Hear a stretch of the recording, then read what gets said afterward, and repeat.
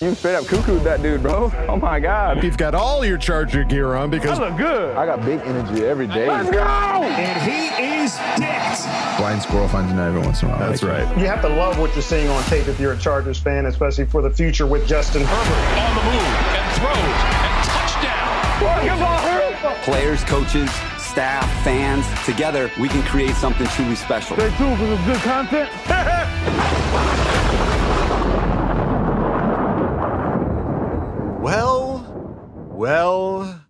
Well. Hey there, folks. I'm looking at you. I'm staring you down. Welcome to the Visual Charger Chat. I'm your co-host, Wolldog. Sitting with me are two very gorgeous brothers, starting first with Kevin Huggin Duggan. It's me. Hi. Hi there. Nice to see you. What's up, my brothers? And let's not forget, folks, Kyle, the coach Duggan. Yeah, I gotta apologize in advance for any nose picking or beard rubbing or This is a new or picking your nose and rubbing it in your folks. beard. One of the two. beer drinking, all of it. I'm sorry. I'm not. Last week we did like a test run and I was like this the whole time. And I was like, Yeah, so folks. I'm sorry. The training wheels are off. There's a good chance we might bite There's some it balls somewhere coming. down here. Yeah. We are totally gonna just go for the gold on this one. But hey, you know what? We're only doing this because you guys brought us here. We hit 1,000 subscribers. Thank you to every single one of you that subscribed.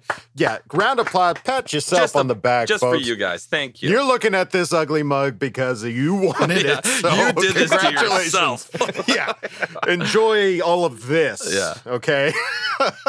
So not only now do we have video for you guys to watch us on YouTube, we also have another big piece of announcement. It's so fresh. We just finalized everything today. Right now, the official Los Angeles Chargers podcast of the Fansided Network is us, folks. You're looking at us, the we are part official Charger podcast. the Fansided official Charger podcast, part of the Minute Media podcast network. Whoa. Like, Thank who you. thought? Honestly, thank you guys for listening because this would not be possible without you guys Absolutely. and being interested in listening to us idiots talk for 1.5 to 2 hours every day. We made sure that before joining any network, we got to stay the goofy buttholes that we are. That's right. Episode title, I'm putting that one down. That one's almost Goofy there. buttholes. Goofy Goofy buttholes. That's us. There's nothing, absolutely nothing will change. I still hate Dean Spanos and all of the above. So we're not going to change a thing. We just, now we get to be, and it's sick. They have like Bolt Beat. Everyone knows Bolt Beat's website. That is part of Fansided, and that's what we're now a part of. We are now and a part of that family. We have been brought pretty in. incredible. Like the Corleone family. You come in here, you are now a part of the Fansided Minute Media Podcast. Oh, you fool, you gorgeous. I'm so excited. I'm so excited for people to see your face morph as you do your voices. I am not. So let's stop talking about this and let's look at what's going on around the league. There's obviously been plenty of news. Kevin preempted us, letting us know this is going to be a beefy episode. Beefy. So prepare your buttholes, folks. It's about to happen. Oh, God. It's about to be goofy. Let's start it off with a tweet. This came from Ian Rappaport, who tweeted, while negotiations are ongoing between the NFL and the NFLPA regarding this offseason, the expectation is that there will be some on-field work, passing camps, and OTAs this spring. Sources say health and safety protocols will be paramount, but the plan is for some in-person work. That would be awesome. But you know what that was shortly followed by? The following tweet we have from Tom Pelissero. Go ahead, Adam. Oh, yeah. Let me scroll down here. Let's see. I mean, it has to be good news, right? Yeah, it must be. Let's see. The NFLPA president, J.C. Treader, told players on a call today the union is pushing for an all-virtual off-season. And would urge players to boycott if teams conduct in-person OTAs this spring, per sources. Said Treader, we've been telling them it's voluntary and we're not going to go. Ooh. Bro, what is going Friction. on? We need to get Friction. in person. Like, why would I don't understand it, man. I don't understand you. If you want to, you need to try and get in front of your brand new coach. You got to get together. You got to practice. I just more of this virtual off season. I'm just not. I'm so bummed that this might be the thing again. Yeah, I think that. Okay, this is not just the Chargers. This is a whole NFL, right? So correct. From the Chargers' perspective, it's, we want to get in front of our coach. We want to be able to spend time, start to gel. And that's probably how our players feel. The NFLPA they don't care about the Chargers. They care about the players as a whole in the NFL. And so it sucks for us. But you can kind of understand, like, they don't have a whole lot of leverage on owners. They don't have a whole lot of leverage on the league. If this is one thing they have, they're going to try to take advantage of it as best they can. But yeah, I don't know, man. It does suck to see anytime we see the back end deals of the NFL, it's just like, this is stupid. Like you guys are playing football. I just Go feel play like football. I want to play I'll come to practice. Whenever there's like a I'll back and stand forth in. negotiation like this, I feel like us as Charger fans always get screwed over. It's like the Bosa negotiation. Like anytime any kind of negotiation, like we're just always on the wrong end of the deal. So I don't know. I wanted now to the go. entire NFL is. I know, but I don't know. I'm just bummed out about that. But hopefully they can come to some kind of agreement and they can get in there and start working in person. And right. God, I hope it happens. Yeah, it would seem that we're at least trending in the right direction as far as COVID, and everybody is getting vaccinated. And I won't say everybody, a lot of people are getting vaccinated. And obviously the health and safety of the players should always be a priority, especially when it comes to off-season, voluntary OTAs and stuff like that. So hopefully, I mean, we just got to wait and see how it all turns out. I mean, everything has been pushed back right now. Like, that's what kind of sucks, though. It's like they are OTAs. They're optional.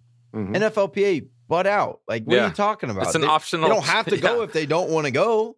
But we'll see what teams show up. Yeah, we're boycotting this option that you have to do this if you want to. Like, what the fuck are you talking about?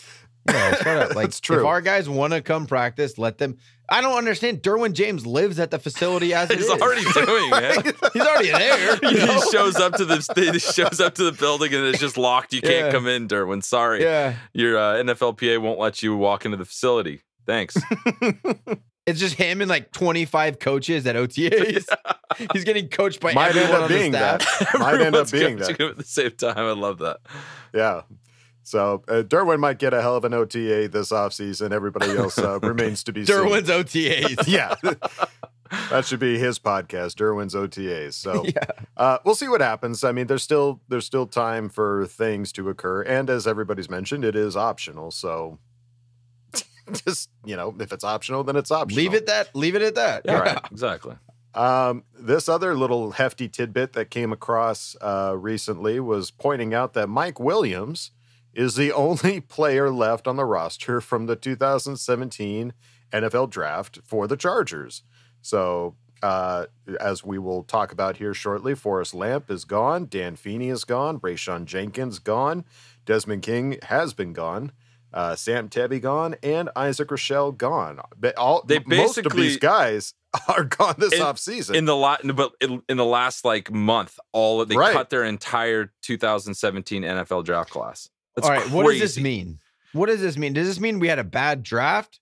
Or does this mean, as a Chargers organization, we're going to get every last dime out of rookie contracts and then move on if they're not Pro Bowlers? I think it's a combination of that and the fact that we have a new coach in here and is looking at some of these guys' skill sets and is like, this doesn't fit really what we want to do. And if we got to pay these guys or go get some new ones, let's go get some new ones that fit more of what we want to do. Probably a comment. I bet Craig is saying that it was just a bad draft. So let's go after the first round is pretty poor, because that's been, and not just Craig, that's kind of been the take on Telesco this whole offseason is why did we get rid of our coaches and keep Tommy T? So I'm excited. This draft is big. It's going to be big for Telesco's future here with the Chargers. This ship is being course corrected in this draft. So they have to hit it because we got rid of so many people, and we've always been, everyone talks about like you need to build from the draft and cultivate your guys and keep them on the team. And we cut out this whole squad. So this is a huge moment for our franchise to take a step forward and start being like contenders every year. And this is this is a big draft. 9 picks, like this, we have the ability to really step it up if we can do well in the draft. We re-signed more undrafted guys than re-signed guys from the 2017 draft. Facts. There you go. Yeah. Put that in your pipe and smoke it. It's a lot of. I mean, these guys weren't necessarily bad players. Like they just didn't fit the Clearly, scheme. they're still on roster. Every one of them still on an NFL roster. Right. Most of them went to Indianapolis, so they've been. We'll see how it goes. That's fine. We take from Green Bay. They take from us. You know, it is what it is. Yeah, exactly. All right. Well, as mentioned, Forrest Lamp was signed to the Bills. He left us, but boy, Ian Rappaport just gave out a. What was this? Was this a tweet. dig? Like I don't. It was It was a video of this kid wearing like a lampshade and walking around the house with it and running into the oven and falling down. That was what he posted for Forrest Lamp signing with the Buffalo Bills. What is he trying to say? Like that Forrest Lamp is just a goober that runs into ovens? I love Lamp. Football? I don't know. I love Lamp. I don't know. I don't know. It's not often that you can find a GIF that's relative to a player's name and just have a fun. Yeah. Maybe he searched his GIF app Lamp, and that's the first thing there that you came go. up. Like, I'll take it. It was perfect. Yeah, Lamp it jokes. They were always Rappaport. fun. They were always fun to make. So I'm kind of bummed that that's gone for us. Yeah, but that's true. Good luck, Lamp. Yeah, his Lamps Plus deal is probably not going to go on for much longer. Buffalo market's a little bit smaller than the LA market for Lamps. Just a pinch. Yeah, it won't be Lamps Plus. It'll be Lamps R Us or something like that. Anybody that keeps an eye on the Chargers YouTube or Twitter or even Facebook saw that Brandon Staley had himself an interview, hour-long interview, lots of questions that were being thrown at him because we're all trying to figure out, what is the plan? Like, what is the goal here, Staley? Like, we understand we let a lot of these guys go, some guys that we were expecting to kind of hold on to, maybe for cheap contracts, and we didn't. So the questions, there's holes all over the roster, and so some guys have some great questions. The first question we'll take a look at here was Brandon Staley talking about the left tackle position. He said, "We wanted to become a bigger team," Staley said. "There's certainly a hole there right now. It's going to be certainly a position that we need to address before July," Staley said. "And as you know, there's a lot of different ways to address it within the draft, free agency, trade. There are certain characteristics at that position that are important." I love hearing him talk because he's so clear. He's not trying to hide behind anything. It's just it's a train of thought. He doesn't stop. He just like immediately like bam, like we need to find somebody by July. This is an issue. This is a place of, we need to really focus on, and it's a concern. Like it was a non-bullshit answer. It was like legit, and I really appreciated that. Yeah, there wasn't any stumbling. It was just he's not. It doesn't feel like he's trying to cover too much up. Obviously, he doesn't want to give away the full game plan because that screws it up for the draft. But acknowledges the fact that yes, left tackle is a need, and when you get a tackle, you need somebody that can tackle. Like that is their primary goal. It is telling. I think everything that he said in this whole interview, including what he talks about in the tackle position, to me right now, and I think the whole fan base is so draft focused right now that everything he said, I was like, oh, what does that mean for the draft? Yeah. Oh, what does that mean for this? Like exactly. When he's talking about we needed to get bigger, he was talking about in free agency, they brought in 6'5" Ibushi to play guard, which is a monstrosity of a guard. Yeah. So it's like you hear him talking about getting bigger, which we did get a lot bigger from just our free agent signings. But then you think this left tackle void of how big your players are, the left tackle is usually the biggest boy on your whole line. Yeah. So it does start to filter through what he's looking for as far as this draft coming up. Who is his ideal guy to take there for that left tackle position? And if one of those smaller guard tackle hybrids, that might not be what he wants. He's not looking for a guy that can do a lot of things as much as I want to be a big physical strong team up front. So, and that he like answered so truthfully and in depth with all of these questions that I'm now more confused than I think I was going. I know, right? Yeah, because we all have our our theories and what we think is going to happen, but then when he starts talking about how he's like comfortable with Tillery, he some of these Nasir Adderley, he likes what he can bring to the table. It's like, that wasn't my impression going into this press conference, but we'll see what he thinks. Exactly, because he even addresses that when he was talking about Tillery. Because when he made the comment, he was like, I understand that a lot of people are looking at the, what was it? It was the sack total, for Tillery, because that was the expectation for him, was to do that, to sack. And they're like, a lot of people are looking at that, but he's like, but when I look at it on tape, I'm seeing some other things. And that's, you're hearing from a guy now that has a vision for this player to utilize him maybe more correctly than he ever has been in previous games. He uses adjectives for Tillery that I've never heard another coach use. Like even in the draft, they were talking about how he could be a great pass rusher up the middle, but not really a run stopper. Couldn't really do a whole lot of that. Like even when we drafted him in the first round, those were kind of the knocks. But the way that the Coach Staley was talking about him, he's a gritty, like hard worker, like all those types of things. I'm like, I've never, like, obviously I'm not there at practice. I don't get to see it. All I do is watch games on Sundays, and then I'll watch a replay of it for our podcast. But like, I don't see it as in depth maybe as his and his position coach looked at it. And the way that they talk about him, they're very clear that he's not an edge guy. He is an interior defensive lineman. But all of the things that he said about him were very, very high. Like he did not try to shy away from the question whatsoever. He was very adamant that he sees a lot in Tillery. Like the thing that I took away that was the most interesting on what Coach did is like he came in and he was telling everybody, guess what? Like we're gonna change the nomenclature here.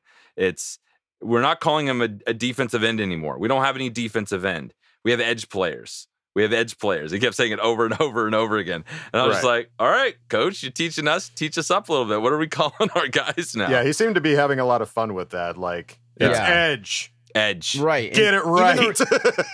Even the reporters were like, thanks for going over that with us. Like, oh, I love it. Let's do it. Like, let's keep learning. Yeah, that was one of the reporters, which would have been me if that was the case. I would have been like, what star and money? Like, what are you talking about? What star and money? How much are you paying these guys? What's the star position? Is it a shooting star? Yeah, what is that? So yeah, it was a great interview. Other things that he talked about, referenced Trey Pipkins, and was a good answer. Staley talked about Trey Pipkins, said he flashed.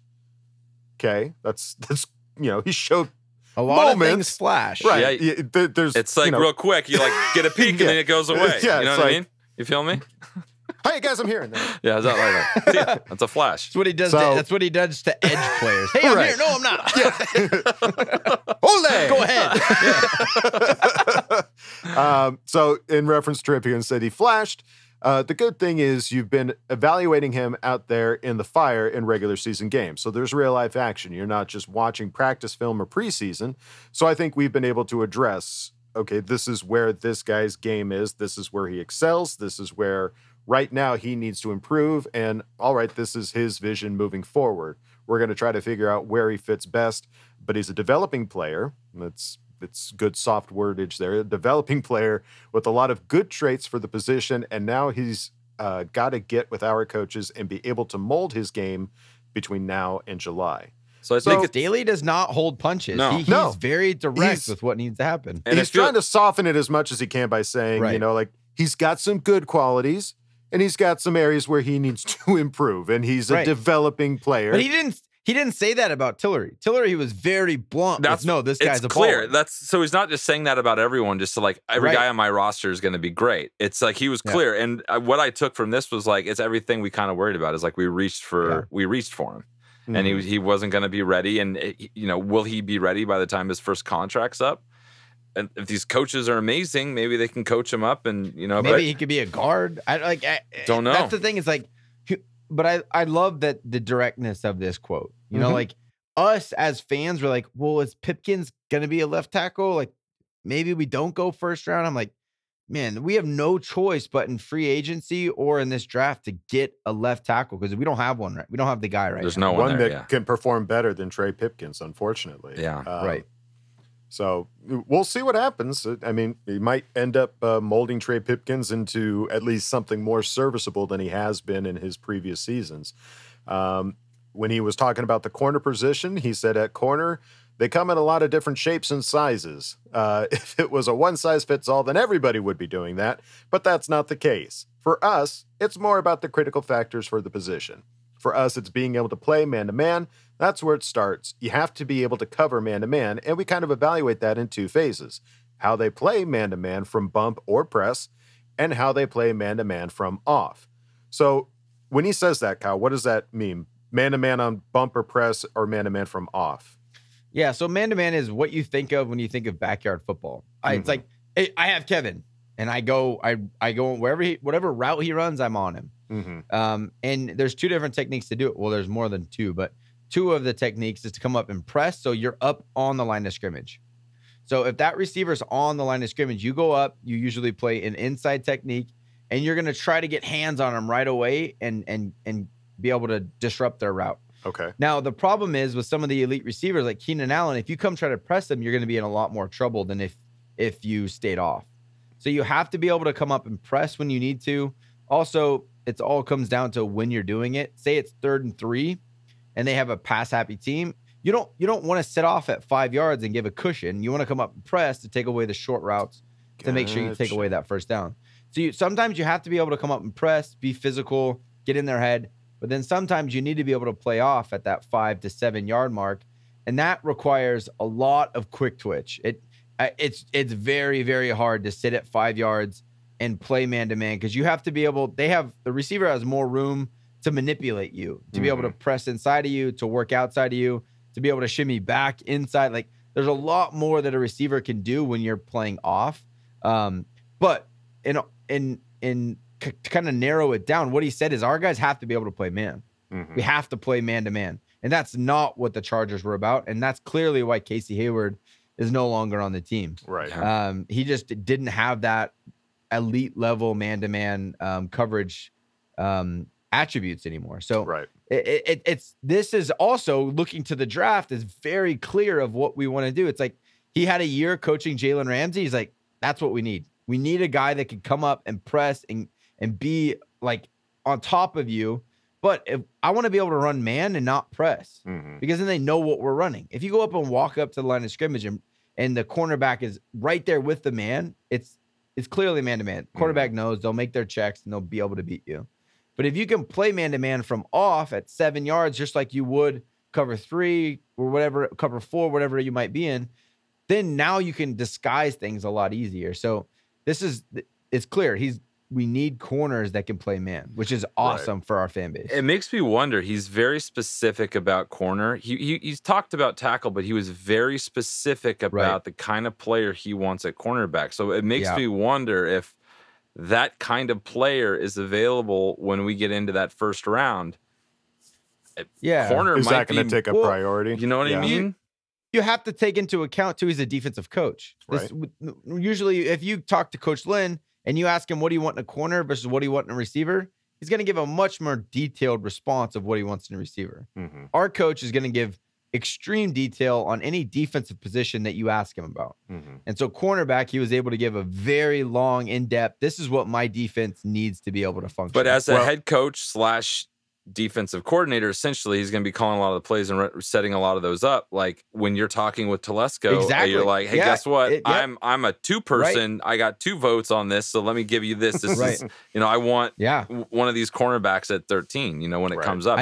So it's interesting. It is 100%. I think it will manipulate it'll change what we've seen in the past because we've had offensive coaches for so long that you see us going very offense heavy usually in a draft. But yeah, it'll be exciting to see what kind of pull he has. hiring a young coach, you don't assume that he's going to have a huge amount of pull. Like, you kind of hire him so that you can manipulate things more, like as a front office. Doesn't feel like the kind of guy that's going to happen to Brandon Staley. Doesn't seem like he's that kind of guy. It doesn't, but that's like, for me, a front office hiring a young coach, it's, hey, we can manipulate this. We can do what we want, and we're not going to get pushback because he's a younger guy. He doesn't have the standing in the league. But they've done that. It feels like they've done that a few times in the past, and it's like, I'm hoping they tried to do that to Marty Schottenheimer. How are they not going to try to do that to Brandon Staley? I'm hoping they're figuring out that what they were doing wasn't working, and it hasn't worked for a decade plus. So that's my hope. Shamelessly positive podcast. We are shameless. Yeah. Get behind me, Spanos Kyle. is going to change. Yeah. That's right. He's going to be visited by 3 ghosts in the middle of the night, telling him that he needs to draft a cornerback.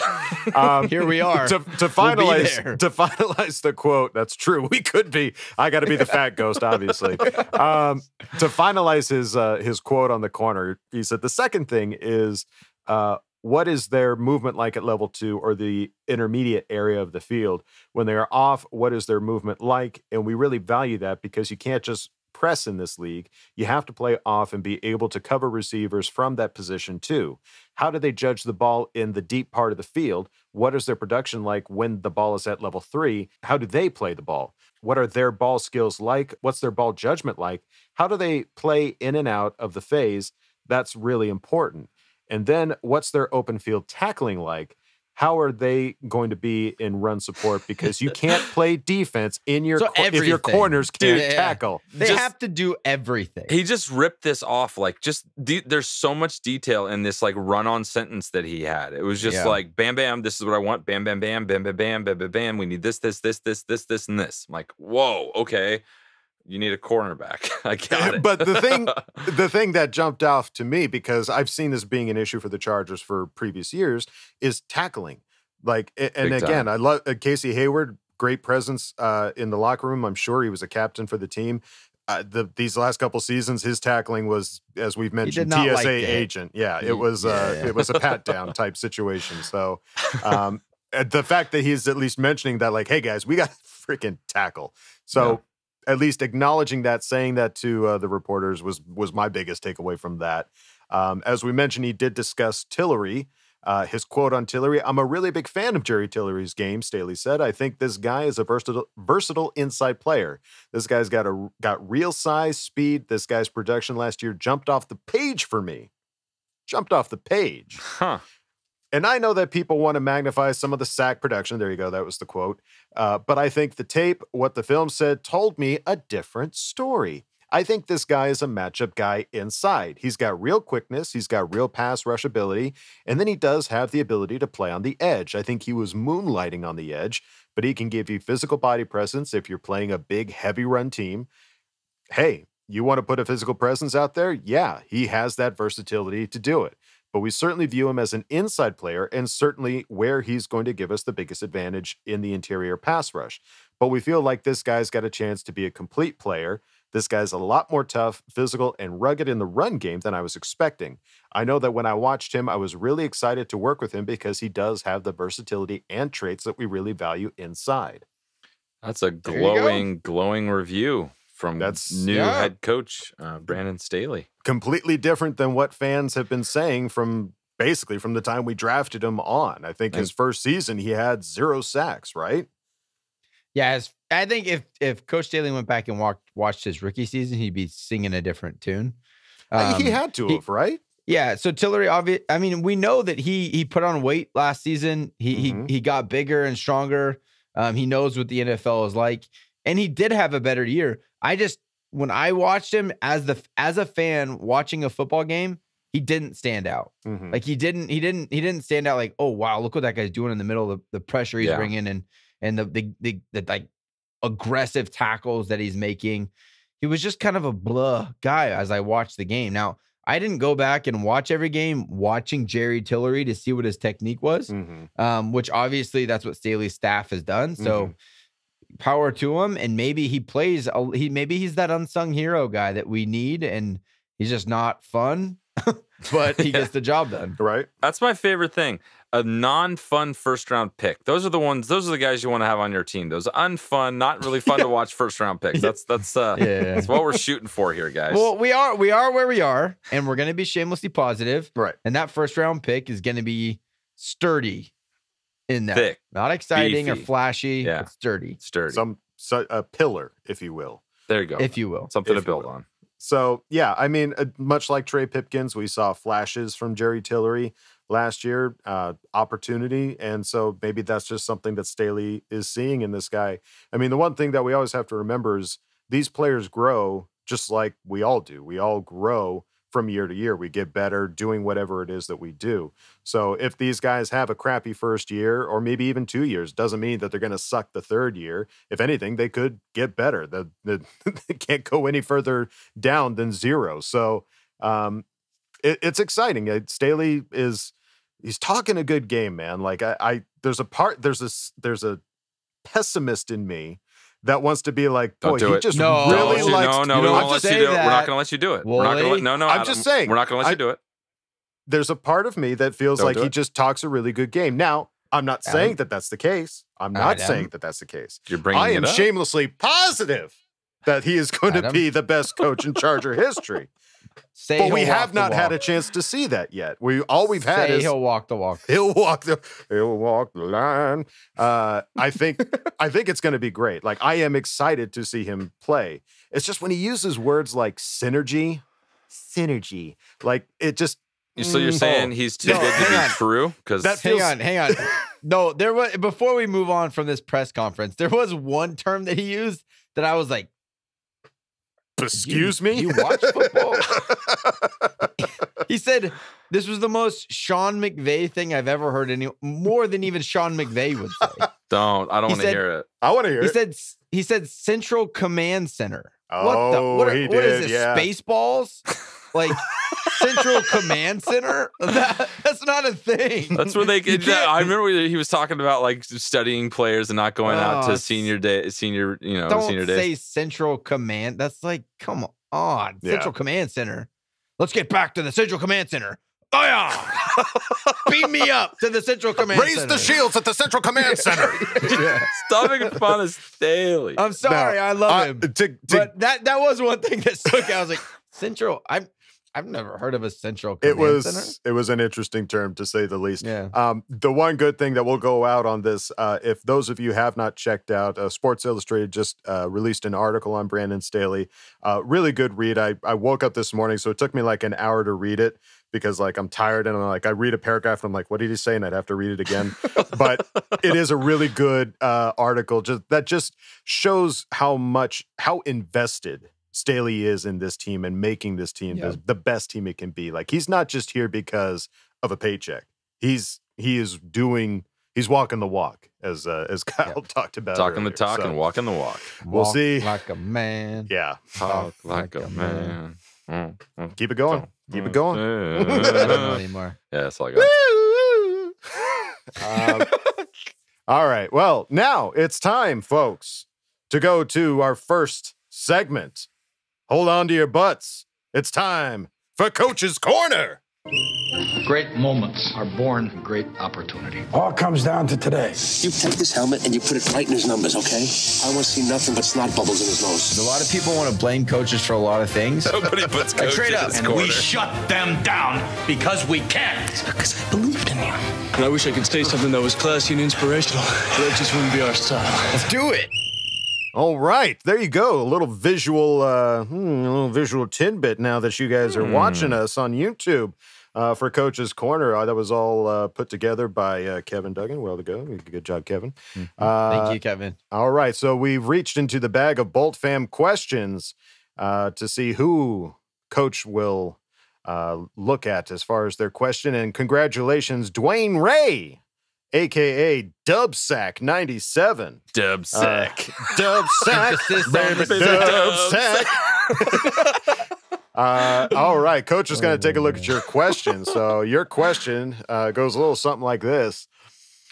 After the left tackle is addressed, what defensive position group is the most important to address? According to LA Football Network, Staley ran a nickel or dime 90% of the time. With that stat, I think we need a small army of corners and safeties compared to what we have. Great point. So with the idea of running a nickel or dime, that means you're either bringing out a middle linebacker or an outside linebacker in our new 3-4 scheme. So now your edge rusher could become that defensive tackle that bumps out when you bring off an outside linebacker, or you bring out a middle linebacker and you have Derwin James, which would technically still be a nickel or dime personnel. So nickel personnel means you have 5 defensive backs. A dime personnel means you have 6 defensive backs. So you just have a lot, exactly like he said, you kind of need an army of efficient and good corners and safeties. We all know that needs to be addressed. We're letting Casey Hayward go. We now have 1 corner in Michael Davis and the other outside corner as an open spot. Chris Harris Jr. is our slot guy, and with running dime and nickel a lot, there's no way he's going to come off the field very much. So we need another outside corner type to be able to shift guys around on the inside. Now with Derwin James, I think Alohi Gilman is going to get a good look. I think he's going to get some shots to get on the field and be that change of pace guy. I really wish we still had Desmond King, because I think with him being able to run that inside as well, him and Chris Harris together in our dime packages would be pretty lethal with whatever rookie we pick up to play on the outside. But yeah, I think that whether it be through free agency, through trade, or through the draft, you have to address outside corner and 1 more safety. I just don't think we have the guys on the field. Like, we have guys to run our base and we have backups. But I don't want those backups being our dime guys, to be honest. Like, if we're going to run that much dime and nickel, I don't want a backup to have to be the guy on dime. I would rather have, if you're going to have 6 defensive backs in a dime personnel, I want 6 starting defensive backs. Like, if that's the philosophy we're going to go with, let's put money into having 6 great defensive backs. And right now we have 4. We have 4. So we need to pick up at least 2 more, whether it be through the draft or free agency or trade. But yeah, you're absolutely right and that's awesome stat that 90% of the time, if he's running nickel and dime, you got to have more guys that aren't backups. I don't want backups on the field when we go into those personnel packages. I want starters on the field. So do you think we're going to lean into that harder, like first 2 days of the draft? Because if you're talking about guys that can be that versatile and are that good, you need to invest in a high draft pick to get somebody like that to play in this defense that he wants to run. It all depends on, clearly our review of our current roster is much different than what Staley's is. So we think very differently of Tillery than he does. How does he view guys like Faison? How does he view guys like Alohi? Are they guys that could be starters when we run that dime and nickel? Like, I don't know.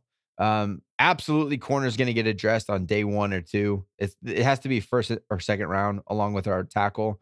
That, like, I haven't seen a mock that doesn't have us going tackle corner or corner tackle. So yeah, those have to be addressed. Those have to be starter guys that we pick up for the cheap, because those are 2 of the most expensive positions to pick up in free agency. So yeah, I think that has to be your move. But yeah, we'll see. We'll see but come draft day, we'll see what Staley thinks of the guys that we have right now on the roster. Right. Yeah, we still have a good chunk of change to spend in free agency, and it feels like we're just kind of waiting for everybody's price to drop. Right. So there are still some corners, there are still some left tackles out there that can potentially fill those spots. That was another thing that Staley said that stuck out to me in his press conference. That was a great interview. All of his interviews are great, but like, there's so many things.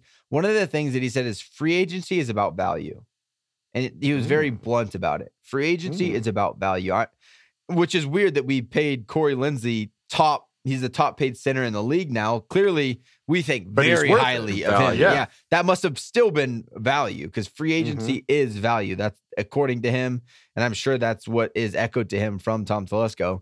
And I think we did that in a lot of other positions, but that's obviously we're playing the waiting game, waiting for some of these guys to come down, and hopefully that Melvin Ingram comes down or one of those guys that's high up on that board that we want to pick up. It almost feels like these teams are like trying to get these young guys in the draft, and then when they don't get their young guy, they're going to go out to some old dogs. Exactly, they got to pay a bring little them bit in more for money. a year or two. Yep. All right. Well, there you go. Congratulations, Dwayne. Coach answered your question with a very unique and thorough answer. All right. Well, now let's get on out of Coach's Corner and go on into our next segment, Bolt Insight. All right, guys, we are here with an extremely special guest. We have former Charger and Pro Bowler Hanik Milligan. Thank you so much for coming on, man. My pleasure, man. Thanks for having me. Absolutely. So, all right, cool. So it's getting really exciting for us because draft's coming quick. So can you tell us a little bit your experience, what it was like being drafted by the Chargers? Oh, man, sitting there nervous, being told you was going to be picked earlier in the first day or whatever. And, you know how you got your family around and you just kind of nervous and excited at the same time. But then as the time gets closer and closer and winds down and you see that you're not gone, you kind of get, it's like, poking a pin in a balloon and just let that air deflate. But, just my family stood by me and just told me to keep my head up. And when I got that call from Marty, man, it was an amazing feeling. All the negative feeling and all that disappeared, and it was just amazing feeling after that. Well, that's an awesome segue because you were a part of a really awesome Charger team with, Marty Schottenheimer as the coach and, Yes. played with LT and some other guys. So talk a little bit about that team and, what it was like being on that Charger roster. Oh, man, if looking back and, dealing with Drew and LT and, we had Gates, Jamal Williams, we had, Lorenzo Neal. Yeah. Man, it was like we're having an all-star team, man, and these guys being down to earth and, just coming in as a rookie, want to get your hands on them, but not knowing it at the time, like LT off limits, Drew off limits, because coming in as a rookie, you're used to fighting and going against just trying to make it and do your best to, get ahead, and working your tail off. So just amazing, man. And Phillip came in and it's like everything that you see from these guys is facts, man. Like, I'm not going to even front. Like, genuine guys, great teammates. Looking back and being older and understanding that I was, playing on a team with some future Hall of Famers, never would have thought. Yeah, that's amazing, man. That was such a fun time to watch the Chargers, and it still is, but that was our heyday. Me and my brother grew up right when you were on the team. That was was when we were the big fans. So yeah, it was fun, man. It was having that crowd, and it had the little Milligan's Island and me and Kasim, man, and we just made that, like when Marty spoke to us, like, look, we love you guys. This is your role. This is how you're gonna help us win. And he took that serious, man. Marty took special teams serious. And I got a story about Marty I'm going to share with you guys. Yeah, well. let's hear it. Yeah, of course. All right. Coming from the University of Houston, I never missed a game. Started 34 out of 34 starts. Big man on campus. So I come in my rookie year, and I'm balling, in preseason. I got better and better, learned the plays, having a great time. And the third preseason game, we played against the Houston Texans, and I was in there. I made a tackle, and I felt like a sharp pain in my arm, and I didn't know what was going on. Then I stayed in another play, and then I ended up going to the sideline and ended up tearing my pec, my pectoral muscle. So I'm out for the season. I'm very discouraged. I'm hanging in there, but as the season started, I started feeling homesick. I started feeling useless. And one day I didn't show up. Forget this. I just ain't show up. I didn't call. I didn't say anything to anybody. They're looking for me. I got a knock at my door. I opened it up. It was Marty and his wife. Oh, wow. Yes. Marty and his wife. Told me to get dressed. So we went to sit down and have dinner. And he just talked to me, said, young man, you're a very special player. Keep your head up. Your time is coming. And just for him and his wife to come to the house, man. I'm a 6th-round pick. I'm not doing nothing for the team. I'm on IR, so I'm out for the year. They offered me to travel with the team, which they usually don't do, being on IR. But for him and his wife, and he told me to keep my head up and just gave me a pep talk. He told me, look, anything you need, man, we're here for you. This is bigger than football. This is bigger than football, and we love you.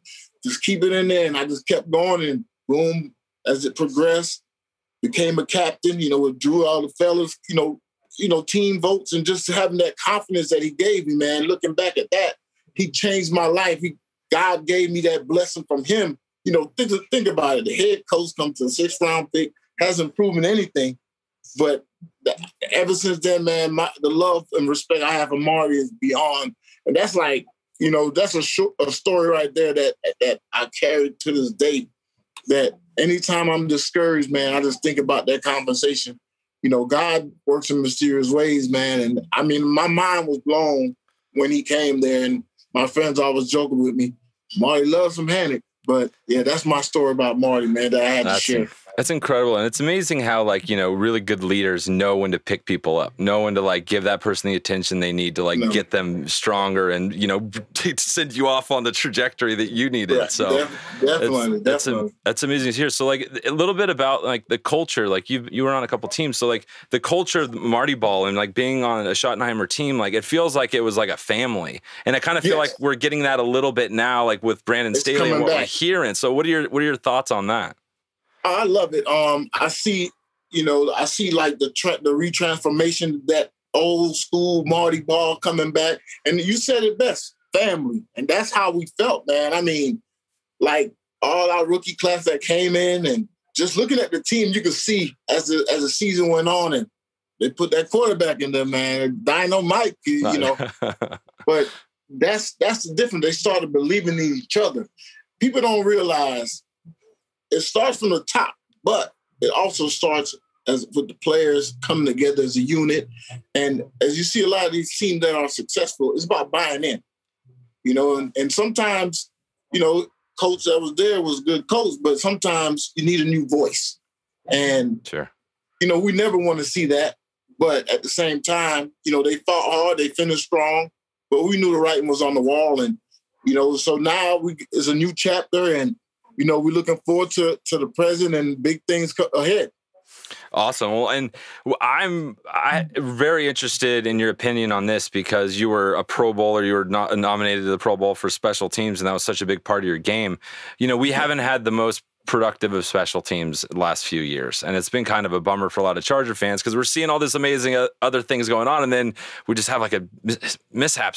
So what do you think makes a good special teams player, and what kind of guys are you looking for to bring on a unit to make it good?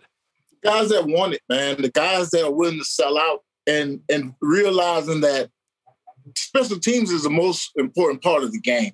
And Marty, I promise you not, that was the first meeting that we had every day. And he preached. He said, if you're not on special team, don't think about getting on any offense or defense. And he was serious.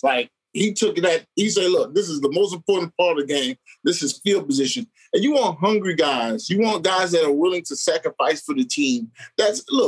I had fun doing it. And the guys that I played with, they wanted it too.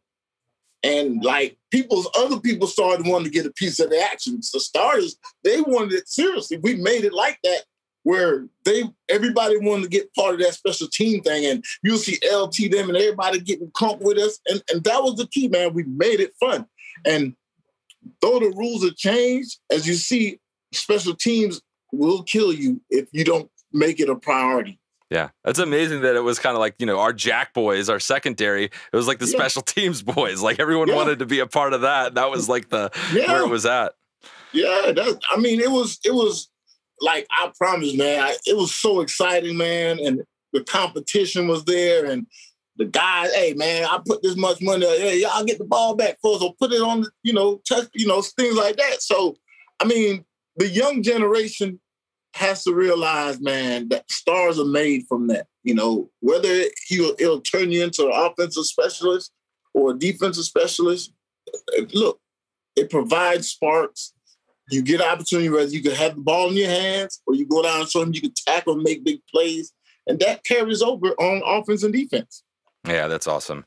Totally agree with that. And then I had a question for my brother who's also a coach, and he just wants to know from your point of view, working at such a high level on that, is like, what's more important to a good special teams, like having the right X's and O's game plan or having the right guys, like mentality-wise? It starts with the guys. You can have the most perfect game plan that you want, but if I go out there half, you know what? It's not going to matter. It's about putting the guys that want to be there and are willing to sacrifice. And look, once I learned from Marty and he spoke to me, becoming a special team player, I was getting the same amount of praise as they was giving the LT or they was giving the Drew Brees. It doesn't matter how you do it. It was helping the team win.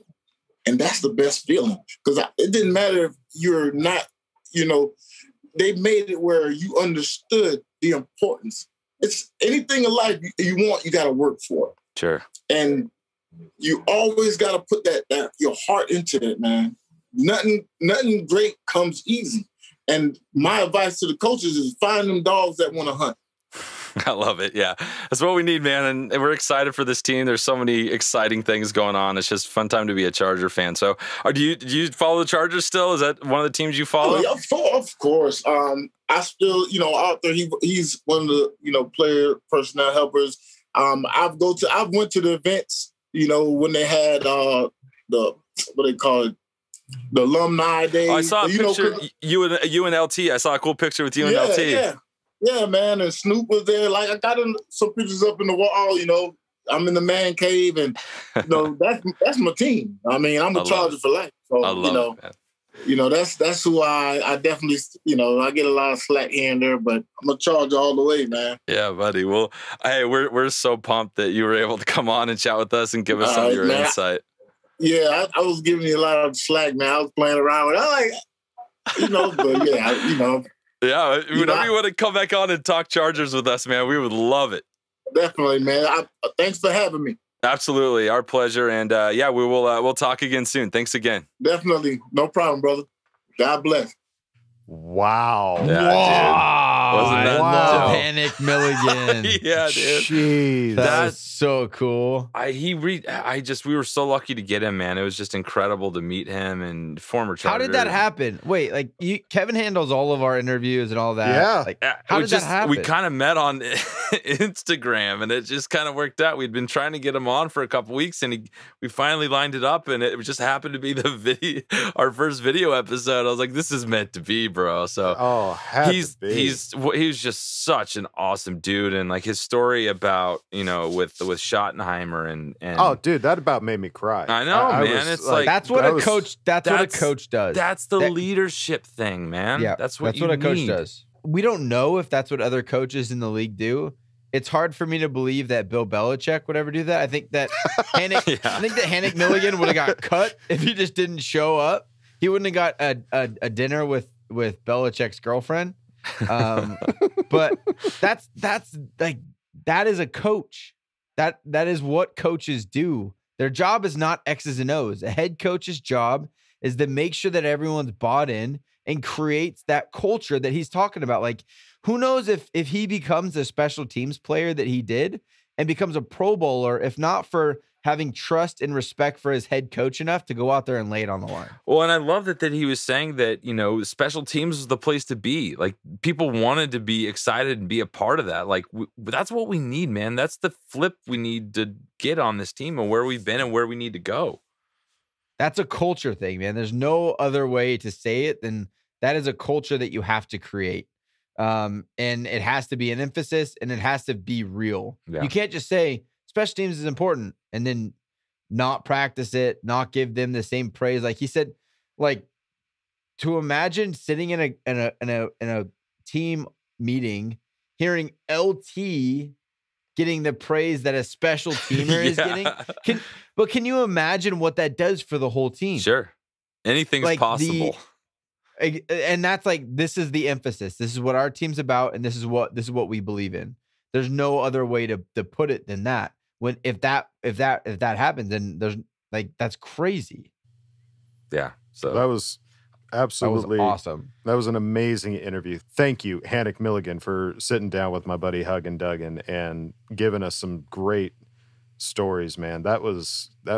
What a way to start off our first video episode, I know, man. right? That is so special. Well, hopefully we can get him back on, and he can chop it up with us a little more, and maybe chat with Coach. I think they could dig into it a little more and have some fun with it. So we'll see. Hopefully, excellent. Well, Hanik, you're on speed dial, so be ready for that. All right. Well, let's see what we have to follow that up with. It looks like it's another rendition of Fan Focus. Let's see what we got. All right, guys, we are here with another Fan Focus, and we are really excited to have Sean Mitchell from Encinitas. What is going on, Sean? Dude, how's it doing? It's so good to have you, man. Thanks for coming on. Yeah, man. Thanks for having me. How was your weekend? It was good, man. It's good. Just getting ready. I can't wait for this draft, man. I'm just like, I can't get my head out of Twitter and all the stuff. So it's gonna be exciting. Dude, so antsy. There's so many ways we could go. You know, no matter what happens, we're gonna end up being like, "Hey, Tommy T's a genius." Yeah, we're gonna justify it. We'll make it happy. We'll make it a positive. Well, let's kick it off how we do everything, man. Like, how did you become a Charger fan? So, I mean, I'm born and raised San Diego. You'd think it would have started at a young age. My dad actually wasn't a big sports fan. He commuted a lot for work. But it was really for me when I went to college. So it was that 06 season. Nice. It was my sophomore year of college. I was out in Colorado at Boulder. And being out in like Denver Bronco territory and with the team that we had, and it was like this hometown San Diego vibe, and Phil and LT and both the Seans on the edge, and like rooting for your hometown while you're in Bronco territory. It was, I mean, dude, that was the thing. And I mean, come on, it was the 06 team. It was the 06 team. No, it's so crazy, man. I talk about it all the time. It's like being in enemy territory. It forces you to have a stronger armor. You know what I mean? It just forces that on you. So, and it makes you even more of a fan because you're defending yourself all the time. So that must have been crazy. Oh yeah, people hated me, and I definitely relished in it. I know, right? You become that guy who's like, you can just throw shit at me, I'll catch it, and it's fine. Dude, 14-2, yeah, keep winning. Exactly. But that 06 team. Right. The one thing everyone's going to bring up is Marlon and the interception at the end of that. Yeah. And I know your brother's going to lose his shit when he hears this. But I was watching this documentary about Marty like 10 years ago, and it was more about his Alzheimer's. And they kind of did like a little 2-minute highlight clip just about that 06 season. It was his last season. And they're warming up that day at the Q or the Murph, you know, for OG. Yeah. And they're warming up, and Marty's walking up and down, talking to all the players, and he goes up to Marlon, and I swear to God, he goes right up to him. It's on the mic, and he goes, "Hey, when you get that game-winning interception, you're not going to be a hero. You're just going to go down with it, right?" And Shut up. He goes, he laughs and goes, "Haha, for sure. Yes, sir." And I'm just, oh my fucking God.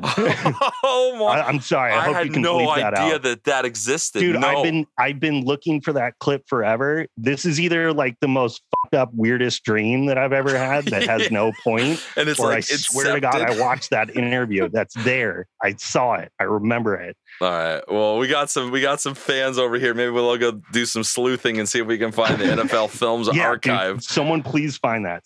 Please find that. Yeah. Well, what a crazy year to like get into it and become like a proper fan. Like that. You start on top and then it's down a little bit. Yeah, but I mean, you know, that's where the love of Phil came from, though. Sure. You know. Sure. And you know, it was a bummer to lose Marty. Or just kind of the philosophy of the team. And, you know, I don't want to get with AJ. We're shamelessly positive here. Yeah. So, but, you know, having Phil was really a godsend because I view him as the head coach. He was the head coach. Yeah. Really? Like since we got Herbie.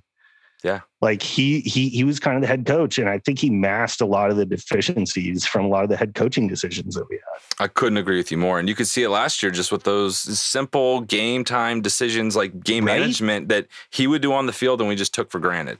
Right, exactly. Like if something was happening, you would have seen Phil chirping on the sidelines going, call a timeout, call a timeout. Yeah. What are you doing? No, he was our coach, man. He really was. And he hid McCoy's and some of these other guys that really, you know, Norv, he had some of those flaws too. So we'll see. I think Norv was an offensive guru for sure. Yeah, absolutely. But did he bring the culture? Like Anthony Lynn brought a culture. But he didn't have the other side. Exactly. Of it. Yeah. So hopefully our new boy Brandon Staley is going to have both, and that's what we're hoping for. Oh my God, I'm so excited about this guy. Yeah. You know, and it's nice to get some youth in the system outside of McCoy that just kind of felt like he was, I don't know, going through the motions. Whatever that was. But Staley just he does, dude. He just adds that whole thing, and I love how he's talking about all of our players and just what he's going to pull out of this team. I think is amazing. He's saying all the right things. He's getting us all excited. That's 100%. Like everyone's on the same page with that. So let's jump over into, you know, talking a little bit about because you're San Diego, so you have memories of the Q that is now no longer, or Jack the Murph, like you were mentioning. What was your best memory from the Murph, or like what was your best kind of thing, or the Q that, you know, really stood out to you? I mean, obviously it's the tailgates and it's your friends and the atmosphere, right? I mean, it always comes down to the people. But I think just by default, I have to go to the last game that I was there. It was that Chargers Jets game where we just kind of steamrolled them. Yeah. And, you know, it's not like that was the most glorious or anything, but it's because it was the last. And then it's something that's always going to just stick in your head. Yeah. No, it's not always the big splashy ones. It's the ones that are buried deep in there that you'll call. Yeah. on. Right. Yeah. For what you watch on TV, obviously that comeback against the Chiefs, you know, when Mike Williams is catching that on, you know, that was insane. For the 2-point conversion, that was insane. I lost my mind. Yeah. It was out of control. I told the story before, but I woke up an entire floor in a hotel. It was absolutely insane. Let's jump over to, you know, something that's coming up quick, the draft, man. Like everyone's got a lot of different ideas, a lot of different thoughts on what we should do in the first round. What do you want to do in the first round? I mean, look, if the right guy falls to us, obviously it's tackle, right? Mm-hmm. You know, if Penne is there, I mean, dude, there's no way he's there. Yeah. It'd be so amazing if he was. There's no way he's there. But Slater, I think there's some scenarios where he could fall. That could happen. Yeah. But let's say they're both gone. And, you know, we're talking about Darisaw as the next, but that feels a little rich for a 13. Yeah. But Vera Tucker seems like the next guy that talent-wise, you're like, okay, let's take him.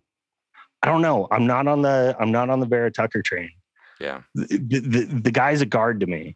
And then I feel like you got to really address corner and you got to address tackle later. And then you're just kind of you're shifting everything back if you take Tucker. I mean, look, if you take Vera Tucker, could you essentially get like Walker Little in the third? Which could be the steal of the draft. Yeah. Because if that guy plays last year, so Walker Little out of Stanford, this guy was 5-star recruit. He literally has no bad tape. He just doesn't have a lot of it. If he played last year, I mean, maybe we're talking about him in the top 10, or maybe we're talking about him at the 13th. So maybe that works out. You know, there's a lot of guys, and like we've talked about, there's so much film that wasn't made on a lot of these people that are going into the draft this year, or it was very limited. So like our draft department needs to hit this shit out of the park this year. They really need to go and figure it out, because that's what we need. Well, I mean, or there's going to be a lot of risks taken, you know. I read an article the other day about, you know, they looked at the last 15 years of all the drafts. First round draft picks in general are busts. Yeah. 51% of the time. That's crazy. So, I mean, it's kind of like we got to take a step back. Like, you know, it's still a little bit of a crapshoot. even if we get Slater, who knows? Like maybe the guy doesn't pan out. You never know. I don't, it's possible. Well, thank you so much for coming on, man. It was great chatting with you, and hopefully we can meet up at one of those tailgates at the new stadium and throw back a couple brewskis. Dude, I'd be so stoked. Thanks for having me. This is awesome. Appreciate it. You guys do awesome work. Also, I love the new logo. Thanks, man. We appreciate that, man. Yeah, we're trying to improve. Always trying to improve. So yeah. Anyways, don't make it weird. Okay, love you. Bye. Okay, love you. Bye, dude. Don't make it weird. I like that. Don't make it weird. Don't make it weird, dude. Don't make it weird. Don't you do it. Whatever you do. You just shut up. Let me tell you I love you, and don't make it weird. Don't look me in the eye when you say it. Look away. Say I love you. Okay, love you. Bye. And bye. Oh, dude, it's so great having him on, man. He's, it's fun to talk to some San Diego fans too. We don't have a ton of those on here. So. Dude, what about that bombshell about him talking to Marlon McCree? People got to find that. I know. So here's the deal. If that conversation happened, if I wasn't a coach, I would be furious. As a coach, I can't tell you how many times I've looked at a player in the face and said, don't do this. And they do it. Like almost instantly they do it. So it's like the first thing they do. Yeah, 100%. If anything, Marty, if he had that doubt in his mind, he shouldn't have played Marlon McCree. Like that's what I've come to know. It's like if the reason that you're bringing that up with him is because you doubt it. You know that Marlon McCree's a showboater. Wow. And he's going to try to score. You should have pulled his ass out of the game and just McCree's won us not the a Super Bowl. We're He's still not San a Diego starter. Chargers. Yeah. He's not a starter, and he's like, Coach, why aren't I in the game? He's like, dude, I had a premonition. It's not going to work. Fourth quarter, you're going to blow it for us. Bad feeling, buddy. Wow. Imagine explaining that to the press. I had a bad feeling about him. Wasn't feeling right, Yep. Wow. So thank you so much for coming on. Thank you, Sean. Yeah, dude. Awesome. You're thanks for reaching out and coming on. It's like I say it every week. I love meeting because we ended the interview and talked for like another 20 minutes. Just like it's just so much fun. So thanks, brother. We appreciate your time. That's so awesome. Thank you, Sean, for coming on and chatting with my buddy Kev.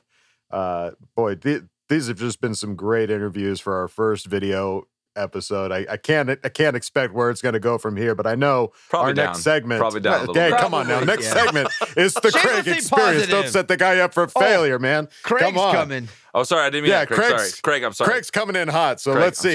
Craig, calm down. It's going to be good. Don't make it weird. Come on in, man. Kick your feet up. Craig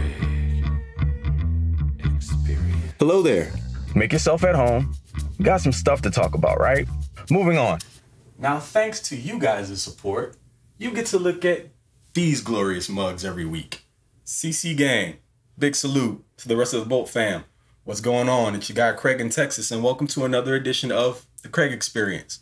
I want to first take this opportunity to say thank you to everybody out there that's supporting the channel. These guys do an amazing job, and I want to say thank you to them, as always, for allowing me the opportunity to contribute every week. It's been an amazing experience, and just looking to continue to grow this thing bit by bit. We're going to kill and crush this narrative that the Chargers don't have fans. If we got to do it one pod at a time, and it's been really awesome to see the community grow and all of the new content coming out. So let's keep it pushing, right?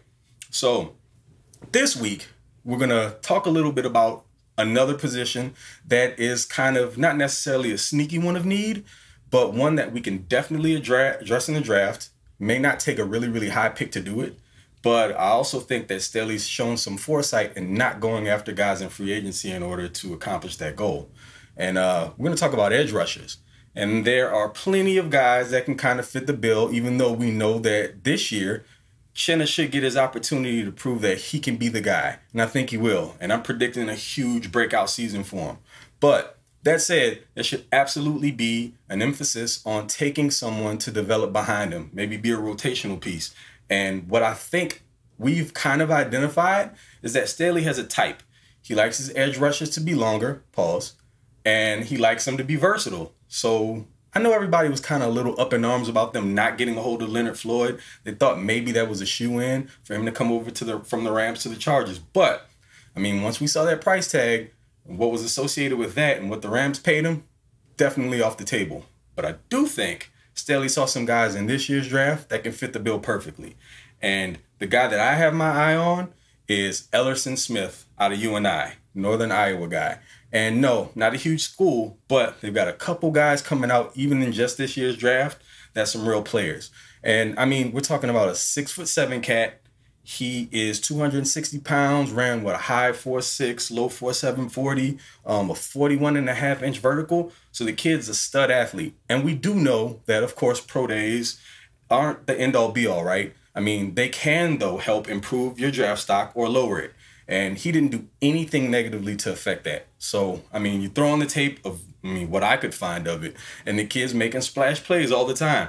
And he just kind of seems like the type that can be come in and groomed. And, I mean, if we're just taking that 1 year with the Rams, it's proof. Staley has shown that he can make it happen, and sometimes with replacement pieces. So who's to say that he can't do the same thing with a guy that he sees talent in and is willing to bring in and cultivate? And it seems like we have the staff ready, willing, and capable to do it as well. So that's the guy that I have my eye on. Fellas, what we got?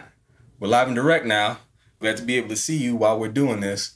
And give me your opinion. What do you think?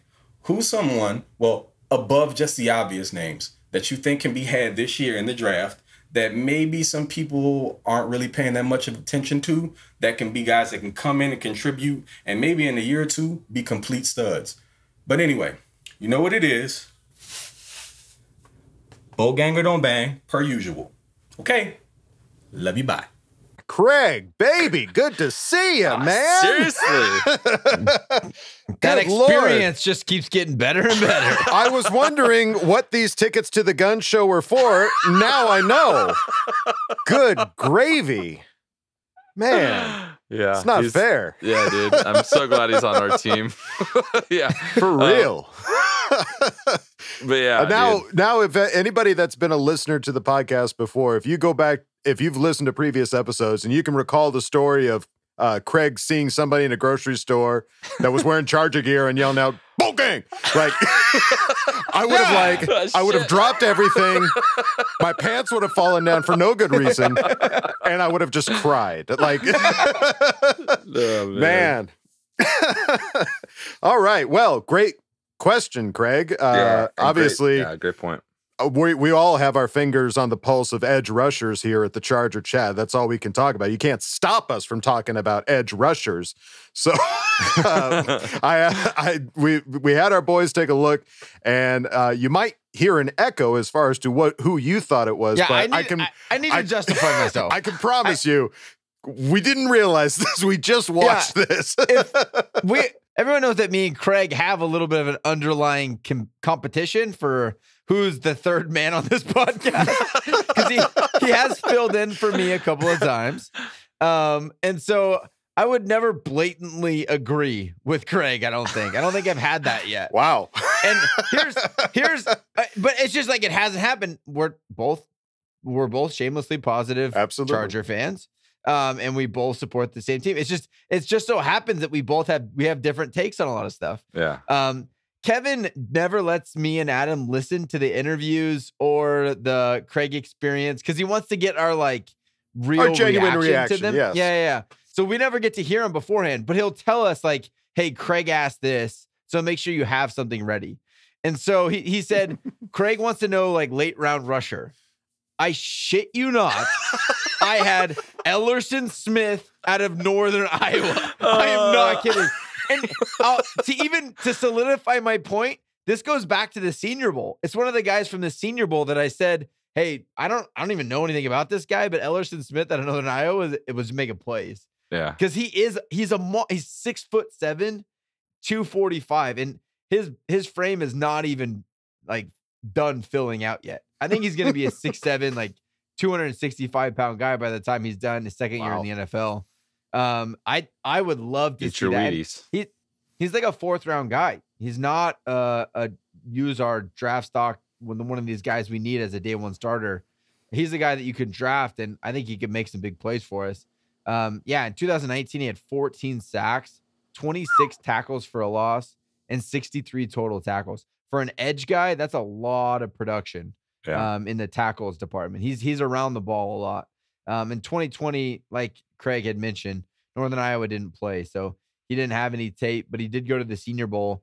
Clearly, he's been working. He's been doing something, even though he's not playing actual football games. He was ready to ball out against some of the best players in the country. So, Ellerson Smith he's my guy too, Craig. We're in this together. Yeah, this feels good for a change of pace. All right. Well, Huggin, did you have a different name written down? Yeah, I did a little research. It's a similar thing, just like a massive guy that's very quick, very got a lot of power. It's Peyton Turner out of Houston. He's 6'6", 270, 35-inch arms. Like he's a beast. He's just a physical monster. But he's like some of these guys who don't play up to the competition, so you can't really get a good read on him. But he was dangerous when he played, but he just wasn't always facing the most stout competition. So this is somebody careful. Somebody to keep an eye on. Our boy Milligan from Houston will be not happy with you. I take it back. I'm sorry. I didn't mean that. But who knows what it was back in 2003 versus now? It's just the different teams. Touche. All right. Trying to get me in trouble with Milligan. God damn it, Kyle.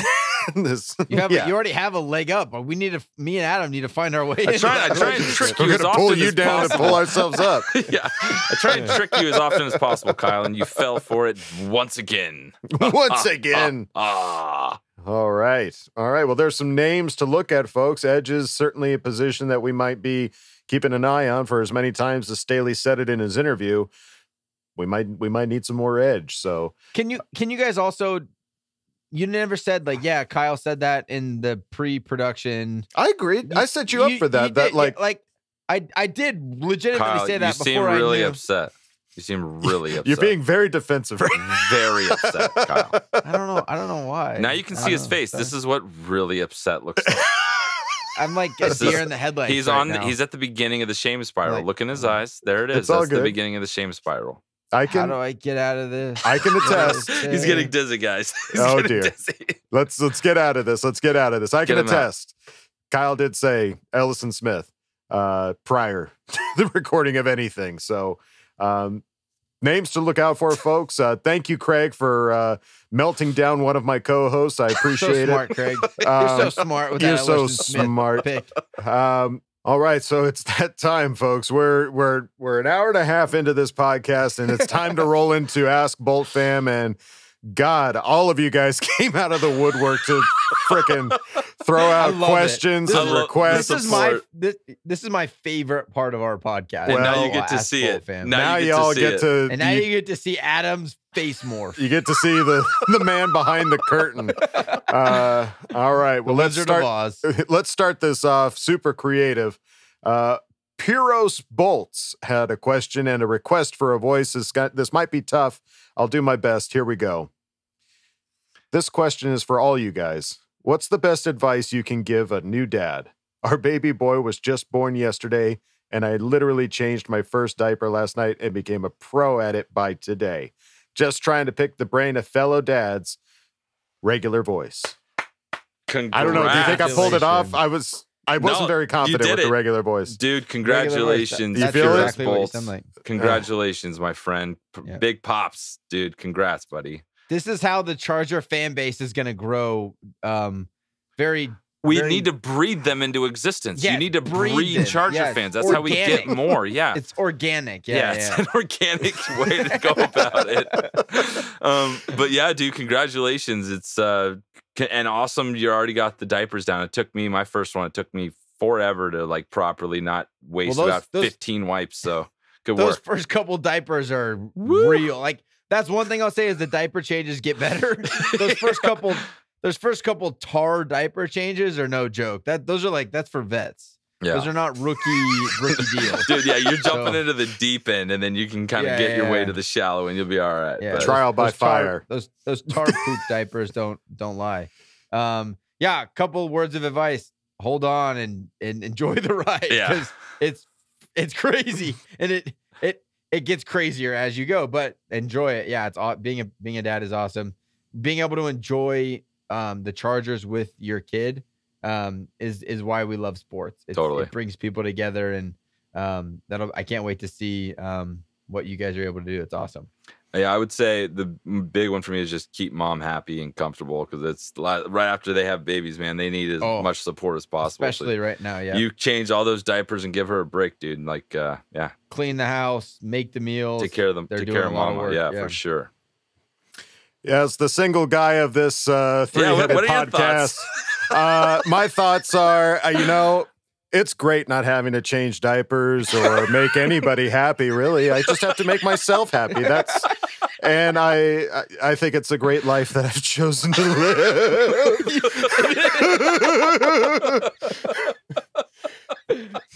Thank you. Kevin, don't laugh so hard. I heard it. No, just the way you said it is just too funny. I'm not making fun. It's just too funny. No, it's good. Thank you, Puros Bolts, for asking the question. Buddy. Congrats, man. Very important.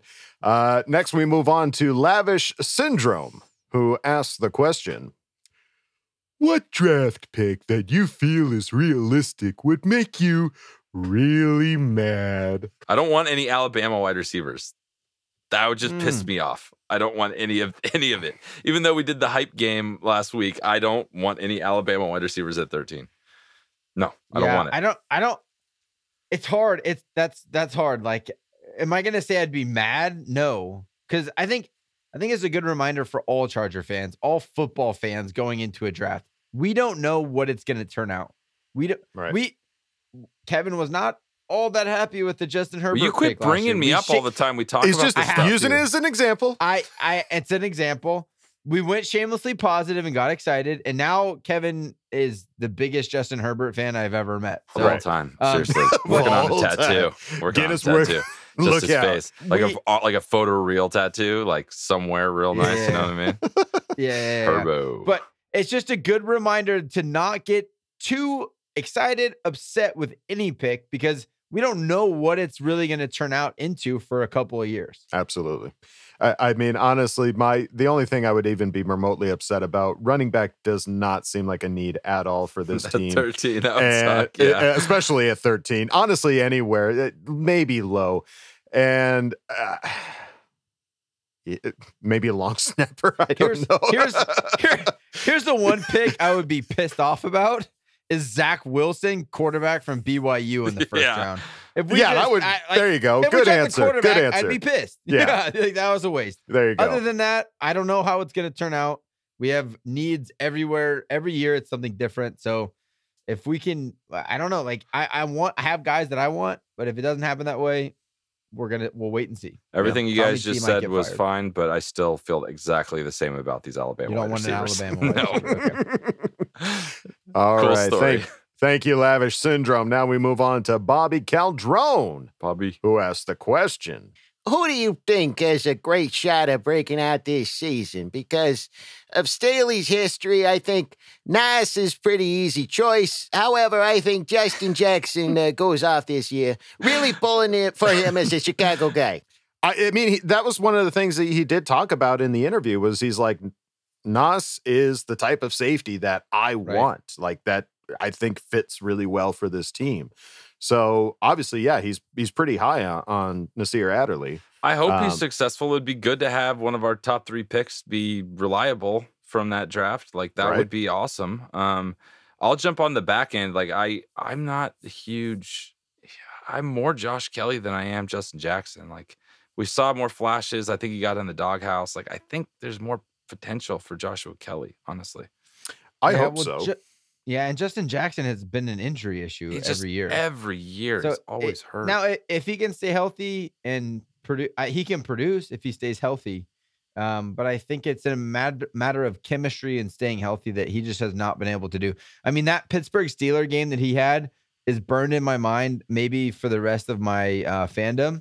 He had a couple of runs that were just incredible in that upset W. Mm-hmm. And but I think that right now, as far as the pecking order, he's third. He's third on the depth chart. So he's going to have. Could he break out? Absolutely, but he has to stay healthy. And I don't know if that's going to happen. I've said, and I think this is kind of the popular take now, is Uchenna Nwosu is going to have the big breakout year. Yeah, that's kind of the popular opinion. But yeah, I think that's the guy that is posed to have a great year. Mm-hmm. Absolutely. All right. Well, thank you, Bobby. Always good to hear from you. Next, we move on to JF Stein B315, who asks the question.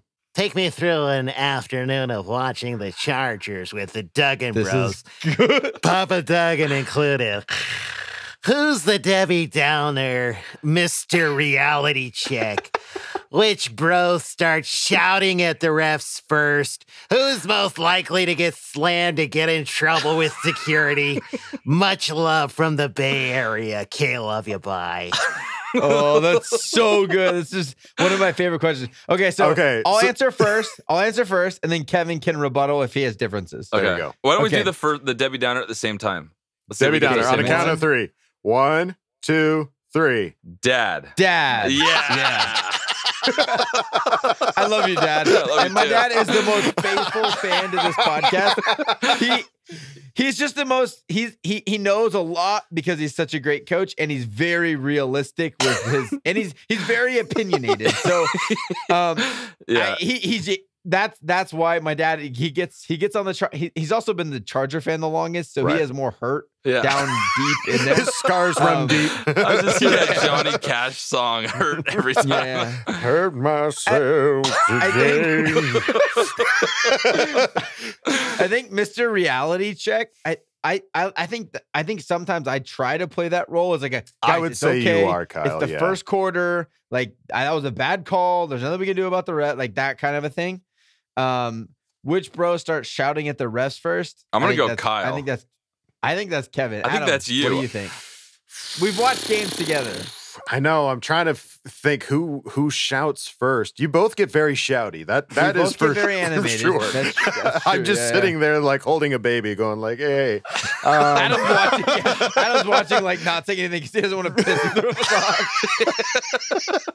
off. God, I'm gonna. It's honestly a toss-up, but I'll say Kyle gets shouty first. I think Kyle will notice the imperfections of whatever's happening, whether it's a bad call or a bad play or somebody's out of position. I think you're going to notice it before Kevin does. So I'll say you shout first. Wow, that worked He out found a great way for to me. turn that around and make me sound like I don't know what I'm watching. You went from me being a whiner to you not knowing. The fuck? How did you do that, you dick? Okay, number 3. Who is the most likely to get slammed, to get in trouble with security? Absolutely, Kevin. Absolutely. 100%. There you go. You get to wear that Medal of Honor, sir. Yeah. You get that badge. Kevin is the first to go to war if anyone tries to talk smack about anything. Kevin is the I'm first. much more of a pacifist. I'm not going to try to do anything. I'm always shamelessly positive at defending my people that I love. So come at me and we'll. I don't want to fight. But I will. I'll try. When you woke up, that whole floor at the hotel, was security readily available to come knock on your door? No, because I shut the lights off and pretended like I wasn't the one that did it. Do not disturb. Yeah, fuck shit, that wasn't me. My bad. Yeah. Even when I'm by myself, I'm getting in trouble with the authorities. So there's with the law. With the law. All right. Great question. Great question. That was so money, dude. That was great, JF Stein. Thank you.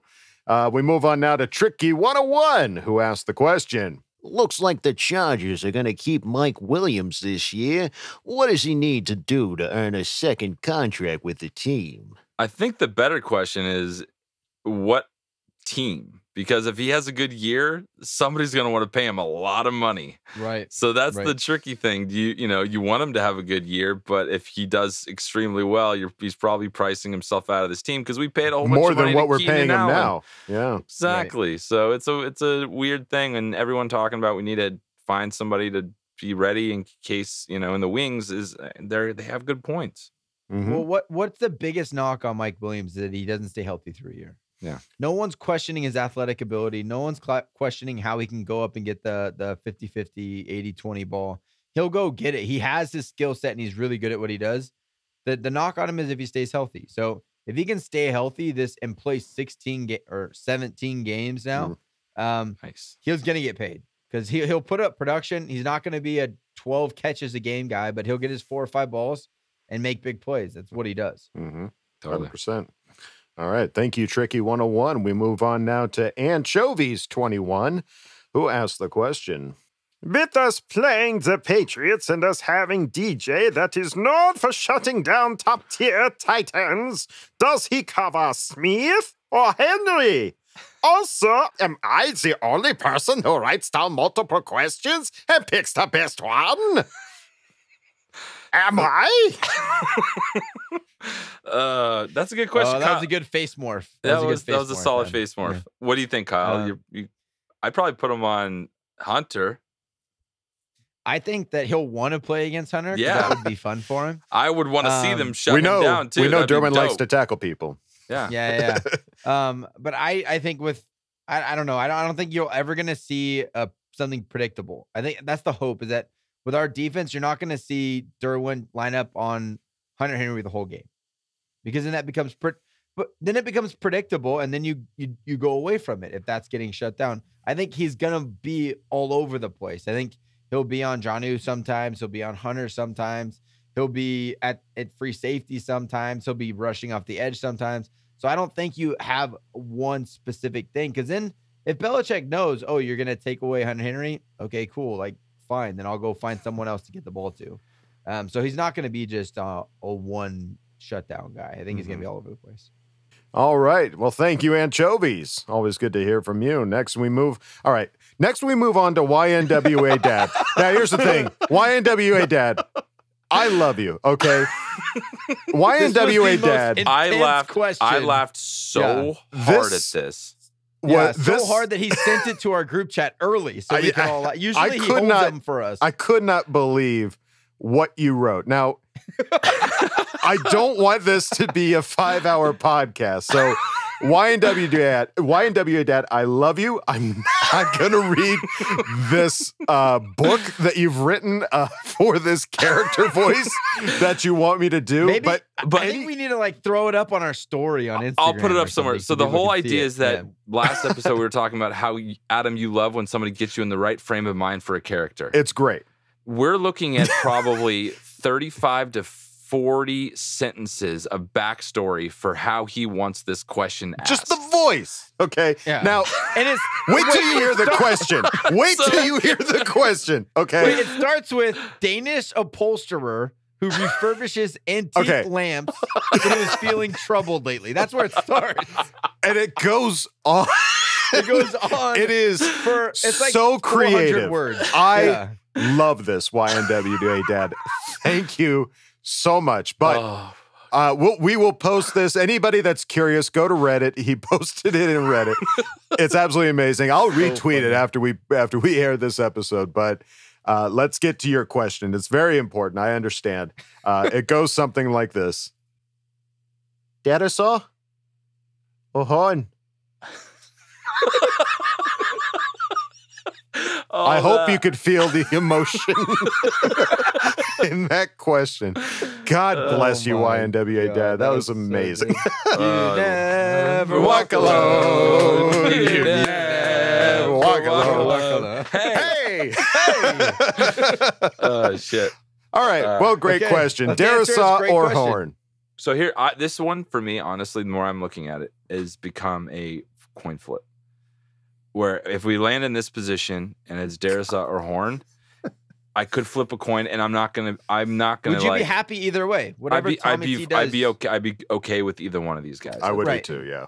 If I was Tommy T and you put me on the clock and I have to pick one, I'm picking Darisaw. And I believe me, I'm in the same position. When I'm glad I don't have to make that decision, right? And I get to sit back and judge the production of whoever he picks. But if I have to choose, I'm betting that Asante Samuel Jr. is available in the second round, and I can have 2 starters right off the bat.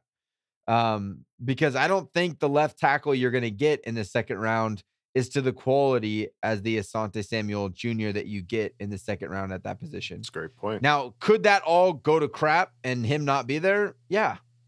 And then I'd be pissed that I passed on Horn. Yeah, you'd be screwed on that one. But that's in all honesty, either one of these guys they pick, I'd be hyped on. But if I had to make a choice, I was the GM, I'd pick Darisaw. Excellent. Yeah, I from your talk earlier about when you were in Coach's Corner and talking about how we would need an army of cornerbacks for these dimes and nickels. You're kind of convincing me to go cornerback in the first just because of multiple holes as opposed to one big hole, on the line. So, boy, yeah, I wouldn't hate it either way. Yeah. After everything Coach just said about cornerbacks and how detailed he went in talking about the quarterbacks and the guys he's looking for and the specifics. It sounds like that's what he really wants. It sounds like Horn might be a guy over Darisaw is what it sounds like to me. It feels like he's going to go after what he thinks is most needed. And that could end up being the cornerback position, and it could be Horn, it could be somebody else. Well, I argue that the most needed is tackle. The best available would be Horn. That's too conflicting for me, Kyle. My emotions are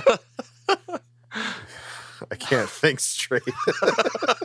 He's too lost in this Danish upholsterer. I know. I'm lost in this character. There's you went full Joker on us. Oh shit! I gotta wipe the tear from my eye. That was. You never walk alone. You never walk Dad. alone, Dad. Yeah, 10. Thank you. Thanks, Dad. For a great question. That is a great question, though. In the comments down below on YouTube, I would love to see like people's opinions on Darisaw or Horn. Like the interaction that we've had on YouTube has been awesome. The comments are so cool. So like keep those comments coming, but then at the bottom of whatever you want to say, toss in a Darisaw or Horn. So I would like to see where everyone's at. And I just want to let everyone know, I'm now opening up the Ask Bolt Fam to YouTube because we got everyone else except for you guys. So post in the most recent episode, but start with Ask Bolt Fam and then ask your question, and we'll get it on the following show. So we want to get you guys involved too. So 100%. Let's keep rolling. All right. Well, thank you. Thank you, YNWA Dad. Let's move on now to Hurt JD. Don't hurt JD. Don't do it. What did he do to you? Yeah. He asks a question. Like Zoink Scoob, what needs to go our way in order for us to make a Super Bowl run within the next few seasons? What scenario do you imagine happening in order for this to happen? I love this hypothetical. It makes me really excited. I think Herbert, if you get him cooking, if you build around him correctly, and we have a strong defense, we have the secret to the formula is Justin Herbert. And it's all about the secret sauce. It's all about the mixture. It's all about the little bit of little oregano, the little some other spices. I'm drawing a blank. It's really a little oregano. It's a little paprika. Yeah, there you go. Thank you. A little zesty Italian blend. Yes.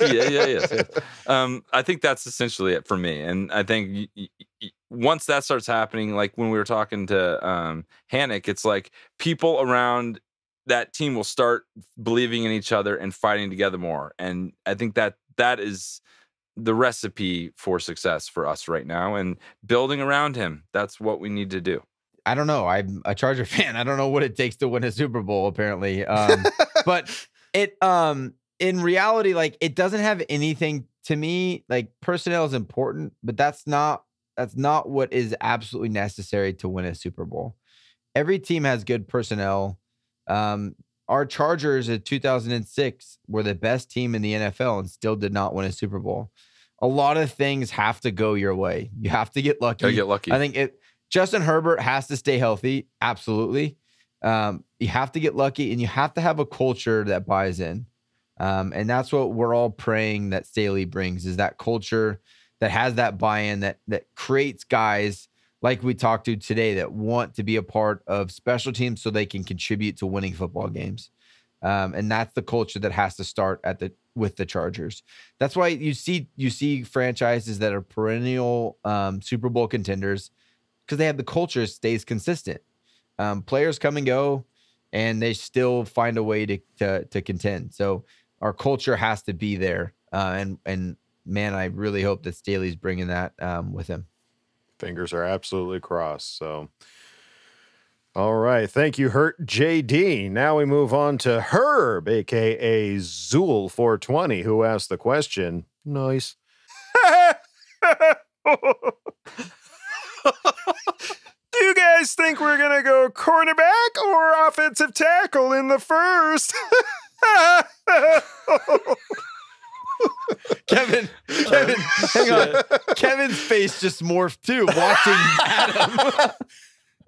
We'll go for the multicam shot for that one. All right. Oh my god. This is one of those coin toss. We were just talking about it. You like those sound effects? It sounded more like a missile crashing than a coin. It was. Of course, it was Big like Brothers. there was a lot of force. It was just powerful. It was very action packed. I am what I am. Powerful. Yeah. It's. I don't think we'll be mad either way. Whichever the decision is, obviously they'll pick who they think is best for the team. Wow. The tune of our podcast after a couple weeks tackle. of like tackle. draft It's lead still up. tackle. It used still to be tackle. It is still tackle. If it's not a tackle, it is still tackle. I don't know though. I feel like we're shifting. No, we're not. It's still a tackle. Tackle if the right tackle is there. That's always been the stipulation. Like I still want to move up to get the right tackle. That's don't get me wrong. I'm all for view. that too. That was something that there was a tweet about Atlanta, opening up possibilities for a trade up to the 4th. Nobody's really come forth as to say which teams have been interested in doing that, if any, really. Yeah. They want a buttload. I'm sure they do, but that trade hasn't happened yet, and we've still got time before the draft. But it piqued our interest. It certainly did. Man, should we move up and get that tackle we really want? Because we are still all over. We want tackle, but we don't want to reach. Yeah. So we'll see what the pick is. Tackle, I think, is obviously the first choice, but if cornerback ends up being it, would we be heartbroken about it? I wouldn't be. I know I said earlier on, like, I would break something if we don't draft a tackle. We're a week-to-week podcast. We're you never know. shamelessly positive, and that sways. Well, more information comes to light. It'll shift us.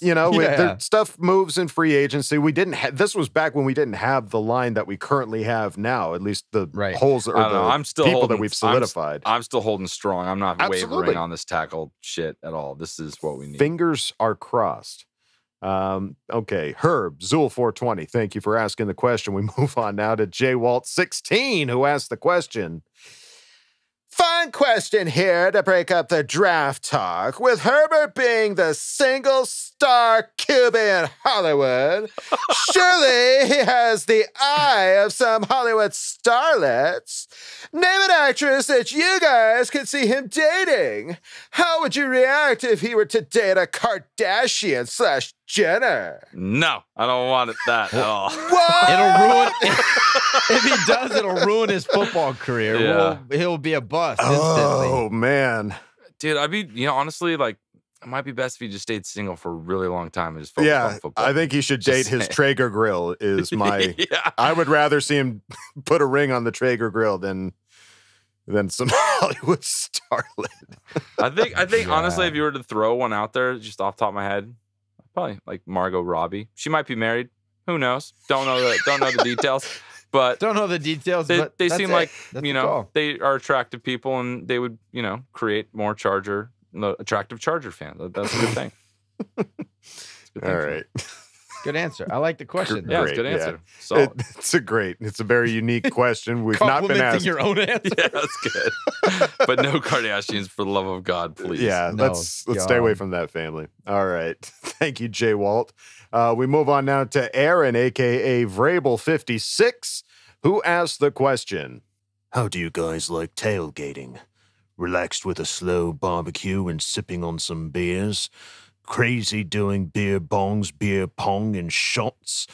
We used to combine the two when we had 5 hours at the queue, but with 4 hours, which is really 2.5 with setup teardown, we end up going hard with the fun. Dude, your voice for that was perfect. Yeah, dude. With the teardown. It's teardown. It's dangerous to go hard in the paint before a football game. I know. Kevin, I will not allow. It's not a good. I like to watch football. Yeah. Like what sucks is you're trying to beat that $15 beer that you don't want to pay for. But sure, it's not always a good idea. Pace yourself before you wreck yourself. I would say in my early 20s, it was like let's party, and then as of late going to games, it's like let's kind of take it easy. Let's Whoa now, guys. Hey. Let's make sure we all drink some water. Okay. Yeah. Did you have your water yet? Okay. Be sure to hydrate. Yeah. Yep. But that doesn't mean we won't. Yeah. We're all kind of in that relaxed, slow barbecue, sipping on some beer. That is the phase of life I think that we are in right now. But we are going to a few games. Don't tempt us with a good time, though. Don't you do it. None of us are good with being challenged to things, so it's up to you. If, and we if are we're very easily swayed. We're just a group of goofy buttholes. You never know what could happen. I don't know who decided to give us a show. They might be canceling us after this. Sorry to our new sponsors. Sorry, Fansided Minute Media. Potential. We love you. We thank you for everything. Next, we move on to V Reddit 123, who asked the question.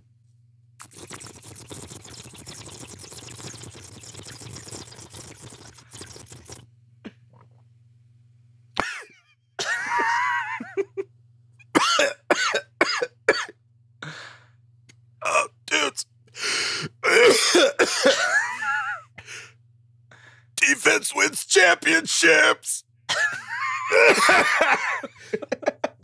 Oh, it's good. Oh, it's good. Less question, more comment, but I think you're onto something. You're on the right track for sure. I think we know what he would draft in the first round. Yeah, a quarterback. Yeah. He's going obviously. defense. All right, that's the point. Well, great statement, V Reddit 123. Thank you for. By the way, I completely agree. You saw what Tampa Bay did. Absolutely. Yeah, they had Tom Brady, but they also had the best defense, and that's what won the game. Kevin, I would say, probably disagrees with you and wants to score 80 points. No, I'm not saying that. The question back then was, what would you rather have? I like to watch the offensive football. That's why I said that. I'm not saying that's how you win championships. That's not how the question was phrased. Kyle. He's looking for loopholes. So I'm looking at you, Kyle. To wrap it up, Kyle. To wrap it up, you don't like championships. You don't like watching championships. Way to turn that into something it wasn't, Kyle. This is so weird. Stop it. All right. Well, thank you, V Reddit. We move on now to Wade Mix, who asked the question. Will we see an increase or decrease in production from Bosa with the departure of Melvin Ingram and his new system, Spock?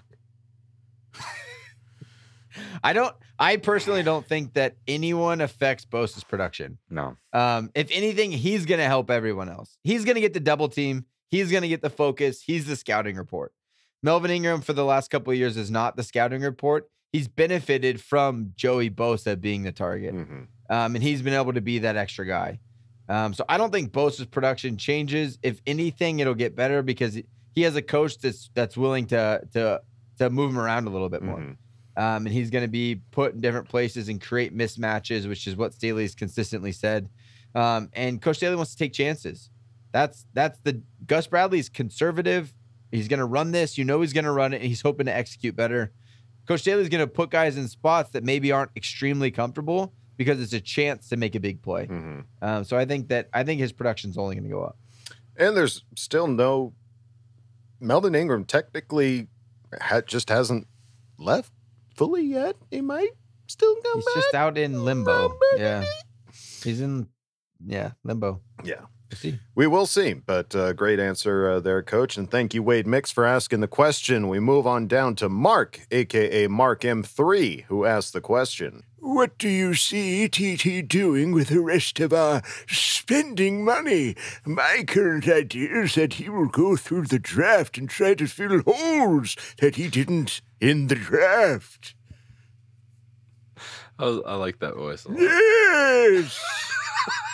That voice saying fill holes is fill this hole, you goofy butthole.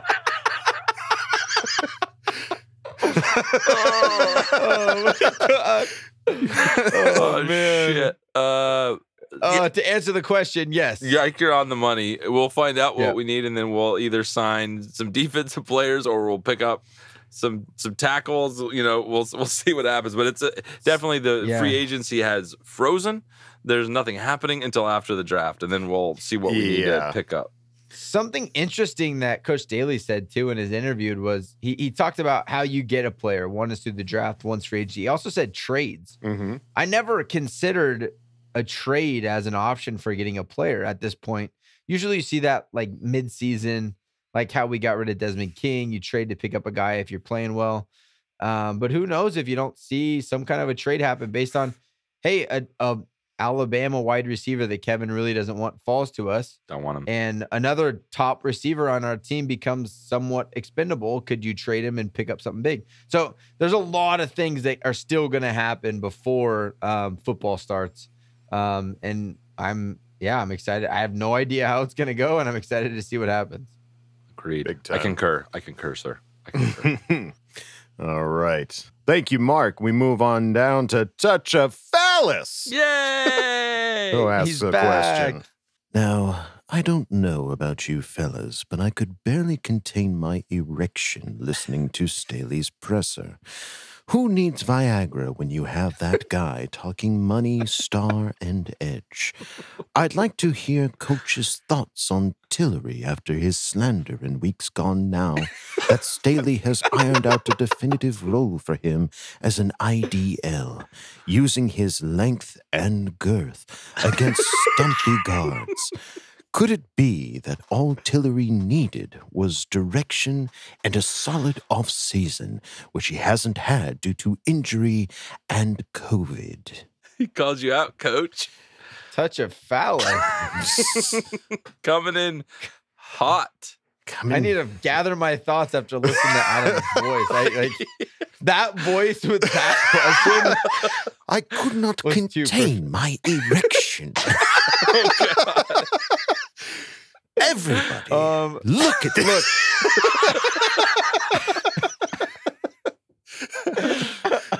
I hope that I'm the fool of all of my comments on this podcast. Me too. I hope that Trey Pipkins. I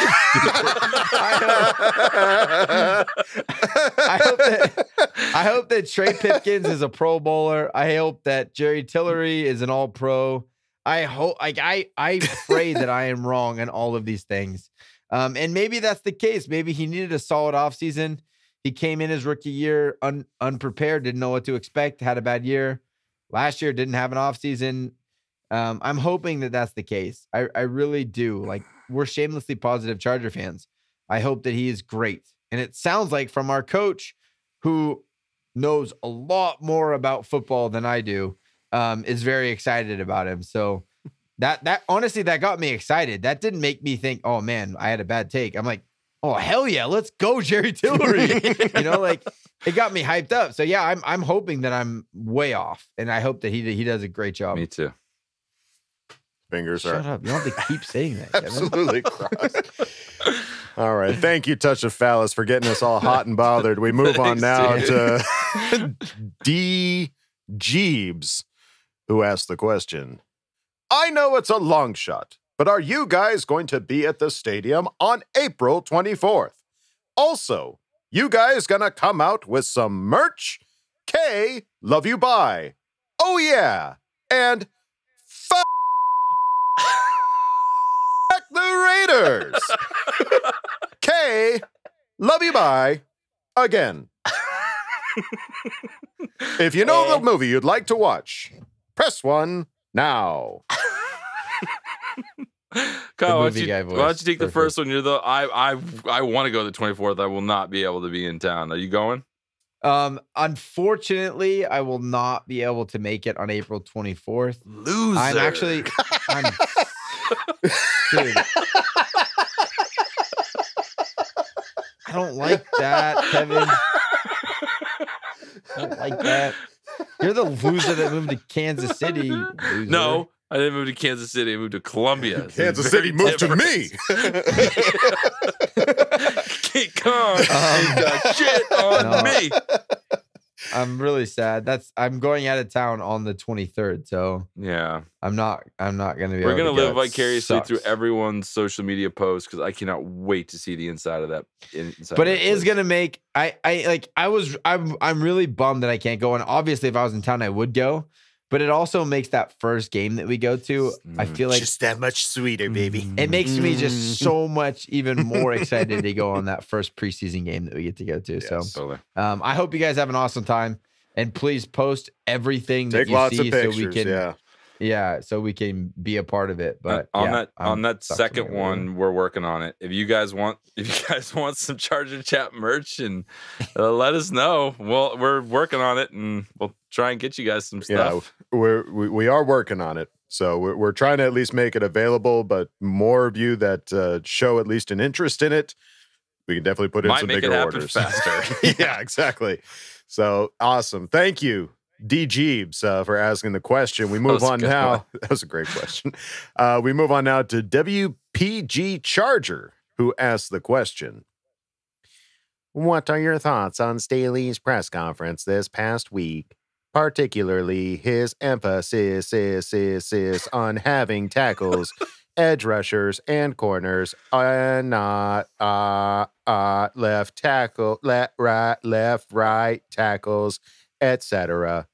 I think the interesting thing that he was talking about was just like the importance of having good people in general, right? I think that in terms of the tackles and not necessarily, I think the question was, do you care if somebody is a guard that will bump out or vice versa? He's just like, we just want good players at those positions. You know what I mean? I think he did talk about like left tackle might not always play left tackle, might end up playing right tackle. Cause he was talking about the edge rushers, like Khalil Mack and stuff like that. Like, they don't pick a side. Like they can come from either side. Right or left. You got to be good. It's not like old football where you just send them on the quarterback's blind side. It's like they're coming from everywhere. So you got to be right tackle's got to be as good as your left tackle. Exactly. It also did bring up. I wanted to bring this up when we were talking about the interview, and I forgot something that Coach Staley brought up a lot was people's story. He kept saying like they have a good story. They have a great story. Mm-hmm. This guy's story, like. The idea that somehow that their background and how they got to where they are is an indicator for how successful they will be. That's an interesting point. He kept saying like, this guy's a great talent, did this and that. And he also has a great story. You see a little bit into the Chargers caring about character and background and who they are off the field and how they got to where they are. So I think that there's so many things that go in, like, man, I can't even imagine the stress and trying to decide who you're going to draft and not even knowing who's going to be available until day of. I do these mock drafts and I get scared. And it's like, I don't know. It doesn't even mean anything. So yeah, there's so many different things that go into this. I don't know from Staley's press conference. I think we got a glimmer into what they're looking for and what they're looking at, but I don't think you could take away from it a specific who they're going to pick. Right. Excellent. Well, thank you, WPG Charger. Appreciate the question. We move on to Tony Salazar, who asks the question. You guys, Padre fans? Yeah, I'm gonna have to go 100% Padre fans. I know it was nervous to pledge allegiance with the split of Charger fans, but yeah, if you're gonna given our history, I think people definitely a Padre fan understand because and I mean the big news no hitter, the first no hitter in Padres history. Can't not talk about it. Like that's so huge. Like what an amazing. But we won't talk about it too much because I'm sure there's a lot of Dodger fans on here. So that's okay. It was awesome. But as we can all rally around the Chargers together. Exactly. We're shamelessly positive. Shamelessly folks. positive. But we are Padre fans. There you go. And we love Padre fans too. Fans of all shapes and sizes. Yes. Thank you, Tony Salazar, for asking the question. We move on to the Chargers nerd who asked the question. And he made a request, so God bless. Good luck, folks. Hey, God, Brian, if you were to choose a current Chargers player to add to Chargers canon, besides Bosa and Allen, who would it be? Keeping in mind that both James and Herbert have only really played one season each. No. I am so sorry, Rob Paulson. I'm not used to doing a pinky. I love the pinky. That was good. But then he made a request for an answer. So, well, Pinky, if I had to choose who should be in Chargers canon, Herbert. Already one season in. It might. I told you I'm getting my tattoo ready. It's an obvious answer. It might be premature, Pinky, but I think Herbert is the way to go. Yes. It is hard, man. I feel like outside of Bosa and Keenan Allen, like the tenure on the team is pretty minimal. Yeah. So one great year is pretty close to the best. He's at the top. He's at the top already. To me, like trying to project out and what they've done so far and like the story behind it, I think Austin Eckler could potentially be an eventual Charger canon candidate. That's a good call. Being an undrafted guy, he's now worked his way and he's become an absolute playmaker, signed his big contract, and he has not lost any fire for playing football. That's outside of Justin Herbert. I think I would push for Austin Eckler. Yeah, I would too. I would too, Pinky. All right. Thank you, Chargers nerd. We move on to Kanyeezy, 96, who asked the question. What up, riders? The sun was shining on my tan toes brighter than ever, and it got me thinking. Rivers announced he was signing a one-day contract in March to retire a Charger. Hey, whoa, what happened? I'm a tad bit big, so I can't think of anything better to say or ask. Anyways, bolt up, brothers. The ocean's calling my name. Can't love you, bye. Oh, my God. Oh, shit. What happened with that? I thought we were going to lock him in. I think they're waiting for another, like, the 17th day of the month somewhere in here. Like, maybe. I feel like LT didn't sign his contract until. Well, he went and played in New York and then came back. But, you know. Well, he came back. He for signed the one-day contract. It was pretty quick afterwards. No, I didn't know. I didn't remember either. I just Google searched it and it says June 19th. Yeah. So is when he did it. LT didn't sign it until June. It's possible that Phillip won't sign his until June. But yeah, it felt like, I don't know if it was a rumor or if there was like an actual date set for Phillip to come sign in March. But yeah, I don't know what happened there either. As long as they get it done before high school 2-a-days, they'll be fine. Yeah, that's exactly what I was gonna say. Yeah, it's probably he has spring ball right now, so he couldn't come now. He's hard in preparation for some small local high school football. It's important. Team. He's in hardcore spring ball Alabama football, so he'll have to wait until June sounds like the right time. Sounds like there's a little or a 2-week gap in July there where you have off days. It'll be good weather. He'll be out here. Good weather. Yeah. All right. Thank you, Kanyeezy. Always good to hear from you. We move on to Pyro KM47, who asked the question. Crikey, are you guys setting up a Charger Chat tailgate for the season opener or what? I'll bring the first 24-pack. Ask Boltfam. Oh, never mind. I love you, boy. I'm going to go shove my thumb in this gator's butthole.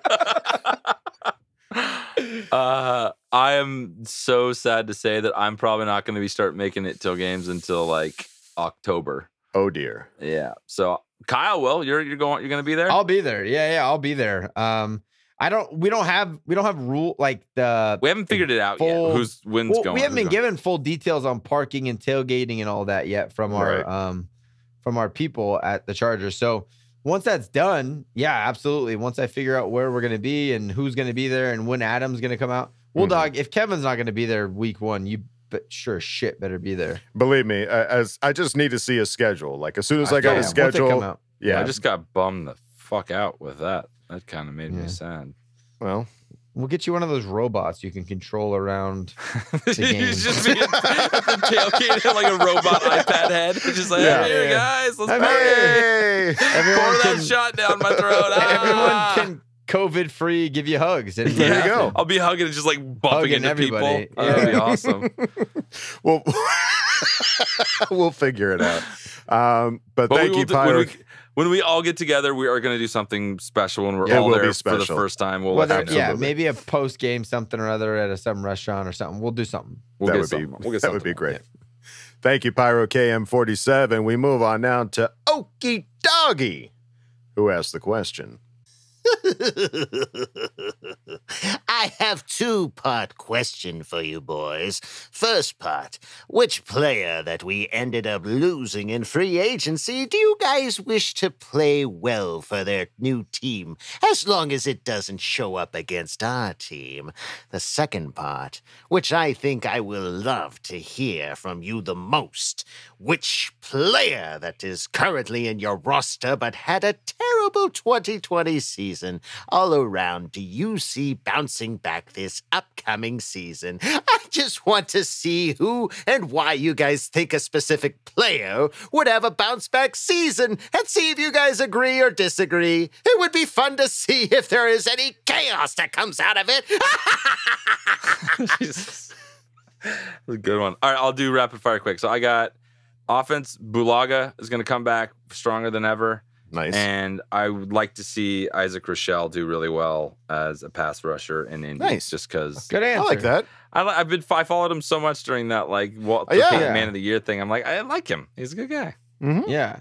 I want Bud Heavy to do really good. That guy's gotten so much crap from all of us Charger worst fans. Center in the league. Worst center. And guy's not a center. He stepped up and made. He's not a center.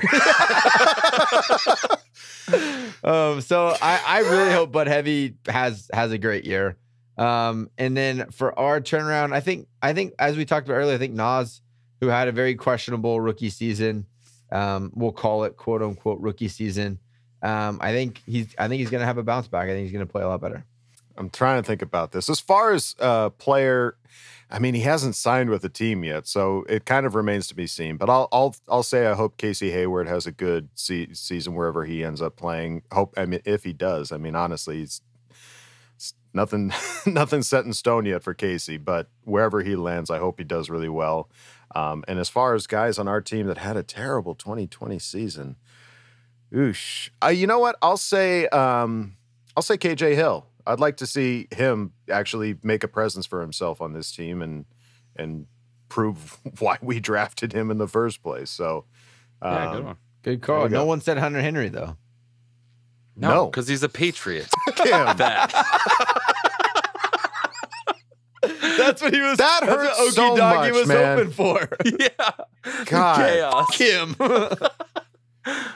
I thought about it today. It's just like, God damn it! Like, fuck him. Like, because I watched another. Hunter. I watched another highlight video. It's just like, you jerk. I don't care. You goofy butthole.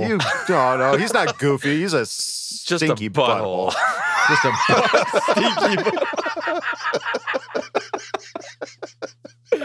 Oh my God.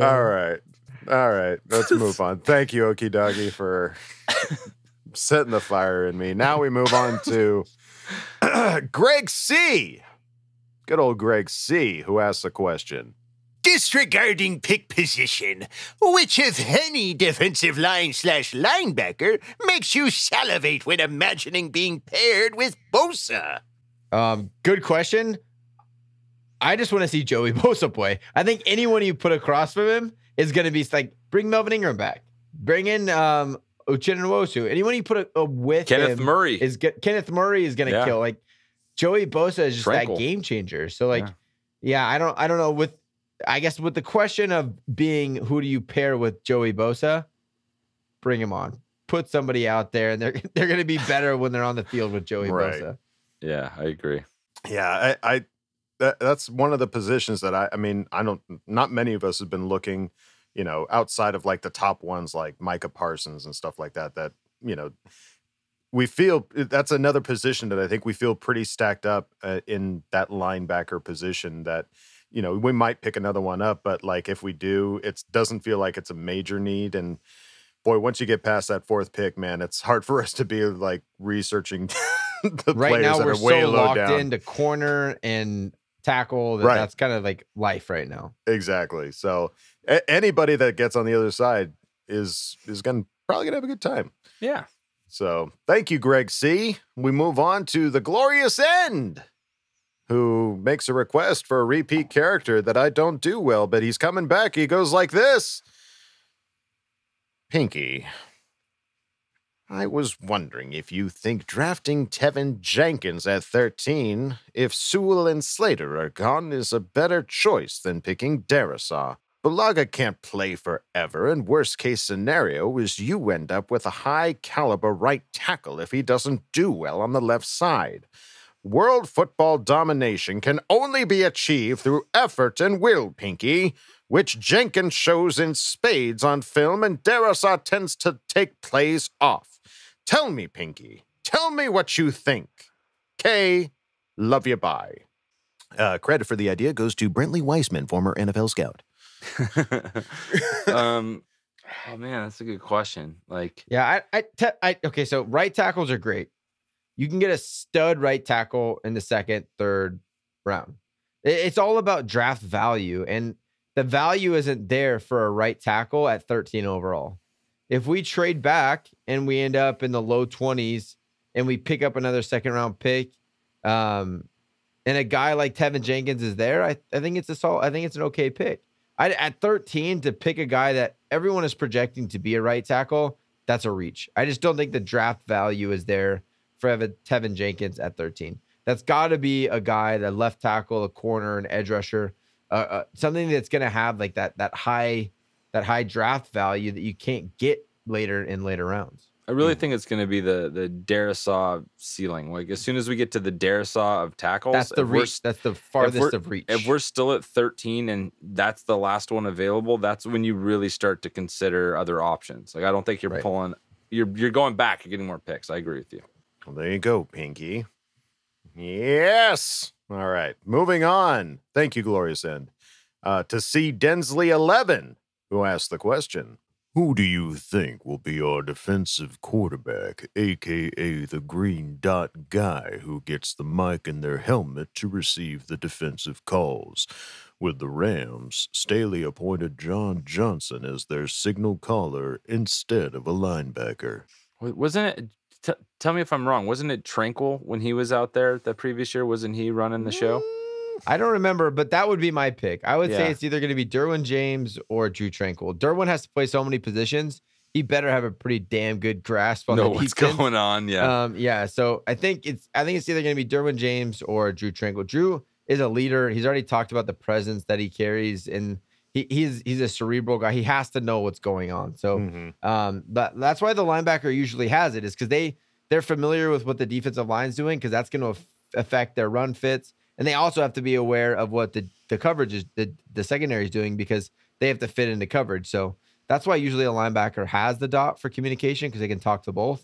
But I could see a Derwin James type being able to do something like they did with John Johnson on the Rams. But I don't know why if you don't have to go outside of linebacker, I don't see why you do. So I think Drew Tranquil is going to have the dot.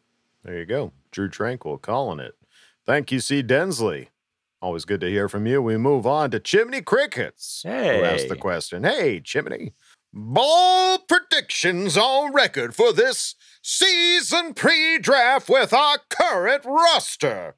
I'll ask again post-draft and see if there's any changes.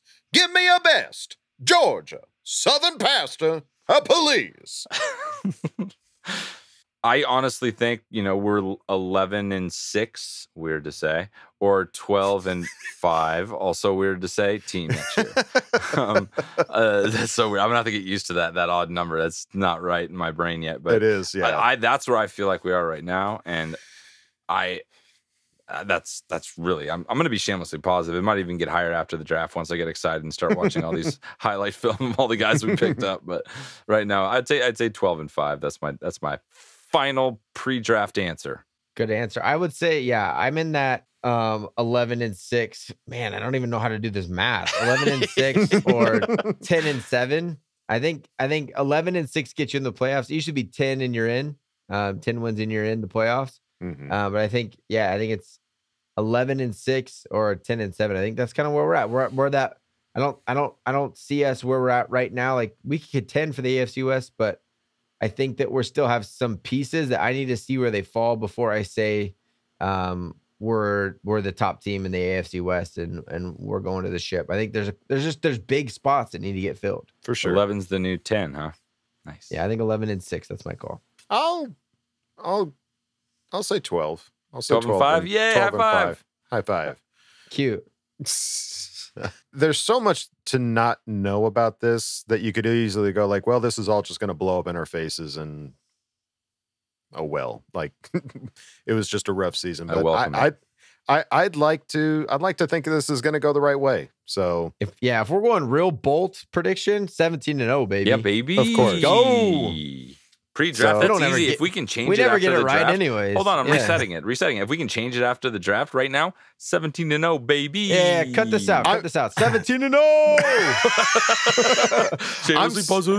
I'm gonna say 12 and 5, and then post draft we're gonna have all our holes filled. Everything's gonna be fun. So that'll be 17 and 0. So, yeah, okay, I feel you. Yeah. All right, thank you, Chimney. Always good to hear from you. Next, we move on to Scott Rydelski, who asked the question. God, this is going to be terrible. I'm telling you right now, Scott. It's staying in my wheelhouse, buddy. I'm going to give it my all. I'm going to go for the gusto. It goes something like this. What Chargers player do you feel their fantasy football value has risen by the moves made this offseason? Staley's schemes... Oh, God. Sorry, Scott. Staley's scheme claims to play to their players' strengths, so give me your thoughts on who will reap those benefits in those fantasy leagues. Oh, God. That is so bad, Scott. How dare you ask me to do a voice that I just can't like do? Peter Griffin. Shut What your are you talking mouth. about? Don't you pander to me. Perfect. You jerk. I think Scott, ooh, I'm coming for you. You miss 100% of the shots you don't take, Adam. Yeah. Yeah, but the offseason move, the free agency moves we made was offensive line. So obviously the guy is Justin Herbert. That's the guy that benefits most.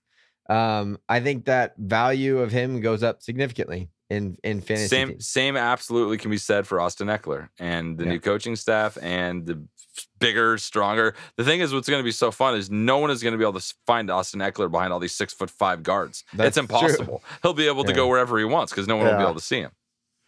Yeah, I think Austin Eckler is going to have the biggest leap. I mean, number one, having a healthy season, losing him partway through the season last year already wrecked his fantasy value. I know, I drafted him. But now with this new offensive line and being able to work with all these new everything, I think Austin Eckler is the one to vote for, and I will draft him again. Don't you dare! Don't you take it from me. All right, thank you, Scott. All right, sad Chargers fan. Well, question. Sad, how do we make you happy, Chargers fan? Yeah, what do we got to do? What do we need, sad Chargers fan? How do we make you happy, man? Just let us know. Well, Deshaun Watson knows how. Ooh. Cut that out or damn spicy. I think we leave it in. We might leave it in. Everybody's gonna hear us going, I don't know, do we leave it in? I don't know. All right, sad Chargers. They'll only hear that if we leave it in. All right, sad Chargers fan, you have a question. That was good, Kyle. That was a good one, actually. That was a good slow burn afterwards. All right, here we go. Will last year's IR rules still be in play this season? God knows we need short-term IR and be able to bring back more than 2 players in a given season. I wish they would just very sad. I wish they would just adopt this in general. I like this new IR position they created last year. I like it. It's like, you don't. It's supposed to be like if a guy tests positive or something happens like that with COVID that you have. I mean, it's not going to be eradicated by that point. So I think the possibility is still going to be there. It could. But still in be general, there, I kind of like it. It's helpful so you don't lose your you don't lose your like star player, because he's on the cusp of maybe coming back for the last couple games. You know what I mean? Like I don't know. That's just me. We haven't heard officially one way or the other, sad Chargers fan, but if it were up to us, keep it going. Keep it in. Keep it rolling. Thank you for asking the question. We move now to Pliny, who asked the question. Wow. Waffles or pancakes? On 3. On 3. We all say it at the same time. Ready? 1, 2, 3. Pancakes. Waffles! Ooh, the Duggan pancake DNA. Yeah. The waffles and the pancakes are going to meet in the alley. We're going to be snapping our fingers. When you're a waffle, you're a waffle. All the way from your first dollop of syrup to your last shit. I think part of it was Kevin and I were both linemen in Pop Warner, so those pancakes are treasured. They were rewarded. Very nice. Yeah. All right. Well, there you go. Nom, nom, nom. Pancake, the pancake brunch, lunch thing. It was so. You're making me hungry. Pancake. Stop it. Pancake blocks, pancake breakfast, pancake galamode, pancakes, boiled pancake, lemon pancake, pancakes, barbecue pancake. All right. Thank you. Plenty. We move on now to Unanimous. Who asked the question? The amount of questions that we have is insane. I love it. All right. Keep going, Adam. Here we go. Well, Clarice. When do we start blaming Telesco for the failures of the team? We've blamed both coaches, owner, and players. But when does Tom get his share? His draft, develop, and re-sign philosophy isn't working. His coaches have sucked at the end. And he brings in older and injured players. Dead cap has been good for us because he keeps the players he signs even though they suck. He doesn't cut anybody. Plays them because he pays them, even though there are better and younger options on the team. Now, I may be talking out of my ass, but as a regular fan, this is what I've noticed. Love the pod. I just want to say you're not being very shamelessly positive right now about the situation. I think the person in the whole organization that's the easiest to be shamelessly positive about is the GM. Like, you can find so many excuses and reasons to be okay with it. But Keenan Allen. Wait. But DJ Fluker. But Keenan Allen. Yeah. Justin Herbert. Justin Herbert. Right? Trey Pipkins. But Justin Herbert. Yeah. It's just it's the one guy that you can choose whether you want to be like find excuses for him or not, and we've chosen to find excuses. And you make some good points about bringing in great some points. Your points are valid, dude. He's Coupon Tommy, right? Right. That's what he does. So he's bringing in guys that maybe are at the tail end of some of their careers from certain situations, and that's just his style. So, yeah, I feel you, but let's get you a little more shamelessly positive. Let's see what this next season does. Let's see what Staley does with this team, with these coaches, before we make any final decisions. But we get where you're coming from, and totally understandable. And yeah, we're all Charger fans, dude. We all feel it. We cut a lot of our players, didn't re-sign them. We brought in a whole new coaching staff. So now if it doesn't get done, it can really only land on one person. So there you go. He's kind of putting his neck out there for sure. There you go. All right. Thank you, Unanimous. We move on to Daniel Llewellyn, who asked the question. Stupid question, but are you guys excited or not excited for a 17-game season and all its implications? There's no such thing as a stupid question. Yes, there is. He must have friends. Stupid as stupid does. I couldn't be more excited about Calm down, Batman. I could not be more excited about an extra meaningful game. Like, I love that. I do. I know it's harder for everybody. We know involved. Kyle doesn't love that. Oh no, I tried to think of the Super scared. some of the counterpoints, some of the things that aren't great about it. As a fan and only a fan, I would rather watch a regular season game than a preseason game. Mm-hmm. But I never found anything wrong with 16 games. Mm-hmm. So I don't know. Know what's wrong with 16 games? It's not 17 games. Yeah, that's what's wrong with that. And we all know they changed it to 17. We all Yeah. know they changed it to 17 because for of Phillip Phil. Rivers. Yeah. That's He retires and they changed it to 17 games. in Come honor on. of him. Wow. Coincidence. Is there a conspiracy here, guys? Mhm. All right. Thank you, Daniel, for posing the question. We move on to Gnarly Ray Jepson, who asked the question. Who is a non-previous Charger that you wish they could have signed in free agency if the money was right? Personally, for me, Yannick Ngakoue. Dude is a beast and would crash an O-line with Bosa and completely disrupt any offense. also would be a threat by himself if Bosa has an injury. That's like the beer fest Germans. Yeah. Oh, guten Tag. For me, there's two guys. One guy because he went to the Broncos, and that's Kyle Fuller. That corner, it would have been pretty shut down for us. That would have been really exciting, and would have made who we take in the first really, really easy for us. The other was John Johnson. I just love the idea of bringing that safety in, who had a breakout year, to play with his old coach to see what he could do for the Chargers. Those are two of the guys that I was really, really hoping that we could sign, because there was no like tackle that I was super pumped about. I feel like that was just the other big hole in our team that I really wanted to see them fill in free agency.